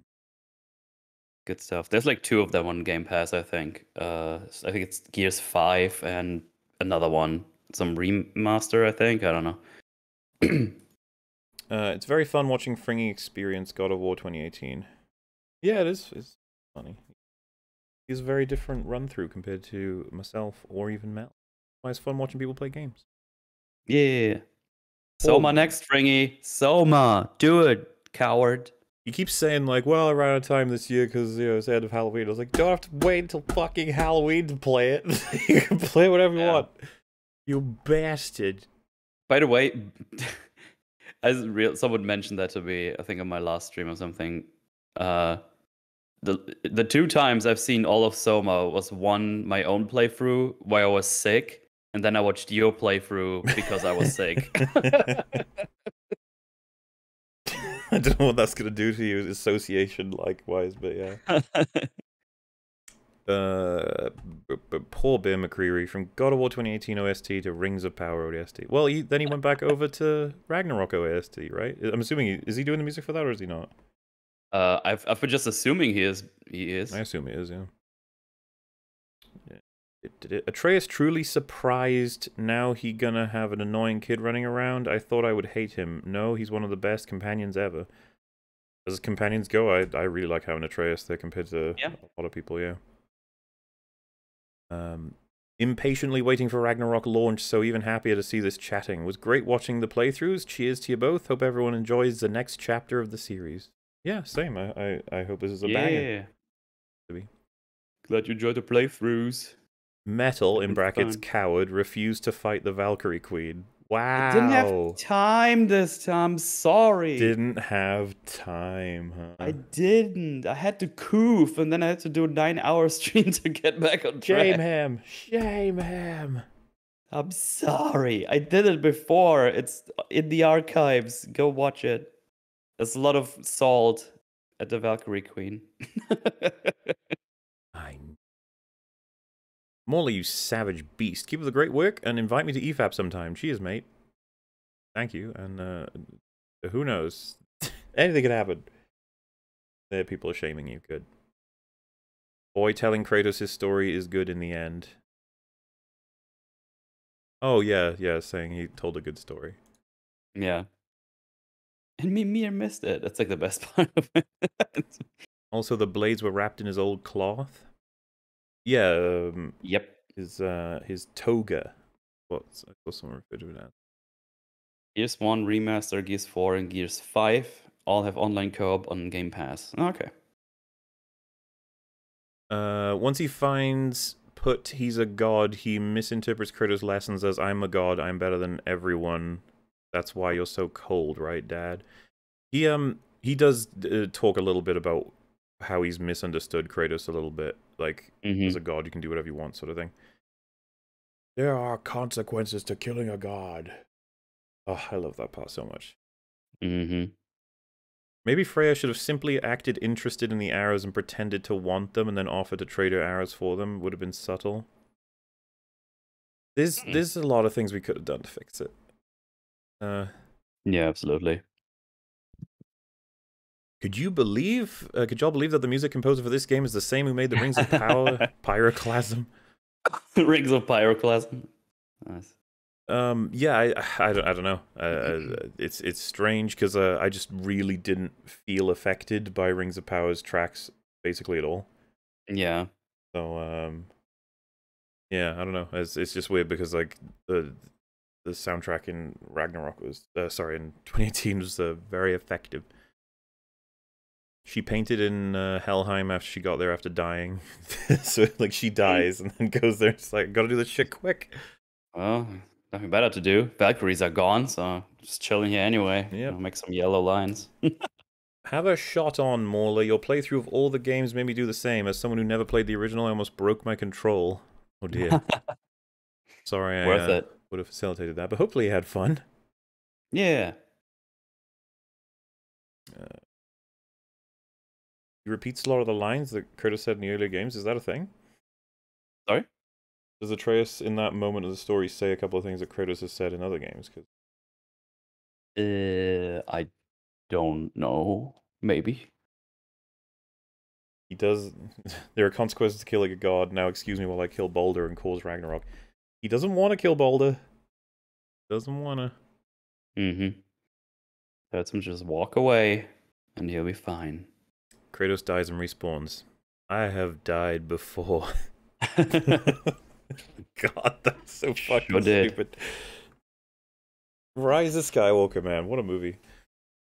Mm-hmm. Hey, MauLer, where can I find links to your God of War 2018 streams? I didn't get any YouTube notifications for any of them after 3 for some reason. Go to my YouTube homepage, scroll all the way down to the bottom, and you'll see the full playlist is there for all the gaming stuff. Be able to crack on with any of them. No, I'm talking about the Green Ghost. Wait a sec. Box. So, about Athena, I don't think that's Athena, it might be Chaos. Is Chaos a reference to like a particular person in Greek mythology or even Norse, or I'm assuming maybe? Because, like I said, they might develop that in Ragnarok. It might be that we find out what's going on there more so than what we were given. Can't wait for God of War Ragnarok. In the meantime, I've been reading A Song of Ice and Fire, halfway through Clash of Kings. I bought the Folio Society versions, pricey but amazing. Well, hope you're enjoying them. Cute. Fun way to spend some time. 1 to 10, where does the entire story rank? Like across the entire series? Oh, that's like, that's interesting. It's gonna knock it down quite a bit with the original trilogy. Yeah, like, so I'm just gonna annoy everybody by saying this, but like 1, 2, and 3 are bad. Like the story is silly and goofy and very nonsense. silly. And then there are problems in 2018 that go well beyond the stuff that we were talking about. Like just the power level stuff is kind of annoying. You'll never know just how powerful any character really is, be it in a cutscene or in game. It's just never clear, and you can die at any point, depending on what the plot really wants. Yeah. And then you have him having trouble opening some doors or something, or getting overwhelmed by, I mean, Kratos specifically, getting overwhelmed by some random human guy, which is just like, I don't know, you just gotta flick him away. Well, do you remember, was it Modi who, like, electrocutes Kratos and keeps him stunned for, like, a good 2 minutes at one point? It just, Yeah. He gets out of it with rage, I think, but it does kind of feel when he does that, you're like, oh, that's something that can happen? Oh. Yeah, they get to play around a little bit with, like, contextually, like, you try and headcanon some stuff, but yeah, I just think that there's a lot of plot like that that gets in the way, but overall, if you were to ask me, what does it average out for 1, 2, 3, 4? I'd probably, like, I don't know, man, like 4. But Yeah. I even think I'm being generous at that point. But if we cut out the originals and just go with 2018, it's probably like it's because like the character work is excellent with some hiccups. The plot has a decent chunk of issues, but also plenty of praise. The world building is pretty solid. And then thematically, it's rock solid, I would say. So probably like a 7. Yeah, I would go with a 7. But then, like, on personal flames, like, I love the whole franchise to a very high degree, like quite a bit. I mean, I think I said at the beginning, but God of War is just straight up my favorite franchise. Like, every time I replay it, I just fucking love it. Every time. Real fun. It's just real fucking fun. And, yeah, depending on how Ragnarok goes, we might have an EFAP episode for it. Don't know. Talk Probably about want to do something story for a mechanics. forge as well. I don't know, but I don't know how to do that yet. I don't know. First ever super chat. Love you guys. Mubes, you playing Ragnarok tonight? Friendly PSA. GOW is easier in Rag and can chug different down from it but not up to it. I'm not even sure what that is. GOW? Give me God of War is the hardest difficulty in Oh. 2018, and if I understood it correctly, you can change it down but not up. I'm gonna go for the one below that. I think I'll go for hard immediately. It's how I'd like to approach all games. I'm happy to go above normal because me and Mel are kind of pro gamers. I'm a gamer. Kind of pretty pro. I'm gaming. I'm a gamer. We're not like some green plague doctory type person who is like, oh, I just play on the pansy mode where we get to flutter around and look at the flowers and refuse to kill the crows. Look at the crows. I'm not gonna touch them. They're not evil. It's like, we want to be doing that. we want to be jumping into that hard mode, okay? But you know, I'll be considering doing Give Me God of War depending on how it goes at another time, you know. Boop, boop, boop, boop. But yeah, I'm not playing it tonight. No, I'll be playing it in theoretically like 16 hours or something like that. At the end of God of War 2018, Kratos would have killed a god either way, Faye through inaction or Baldur via his snapped neck. I think they mean Freya through inaction. The Kratos trolley problem. Snapped neck. Well, yeah, because Kratos, the cycle ends here, and he's deciding that Freya is more worth being alive than Baldur. That's pretty much what his decision is there. Yeah. he's probably right, but the problem is that it makes you a little bit mad about stuff, as you do. Anyway, that about does it. Me and Mel are gonna get out of here. I need to go to sleep so that I have enough energy tomorrow to actually stream for you guys and play a video game. It's gonna be fun on the bun. You're gonna be ahead of me because you probably outstream me tomorrow, I can imagine. Well, to be fair, I'm probably going to go ham on streaming Wednesday and Thursday because they're the only days I got free this week. Oh, okay. And then I got to wait until Sunday until I can stream again. That's going to be so sad. I would have had all week, but then we were like, yeah, you want to do EFAP? I got to do Friday Night Tights and EFAP. Well, that sounds like a you problem. The depressed one, okay? Everyone, fucking people are going to be like,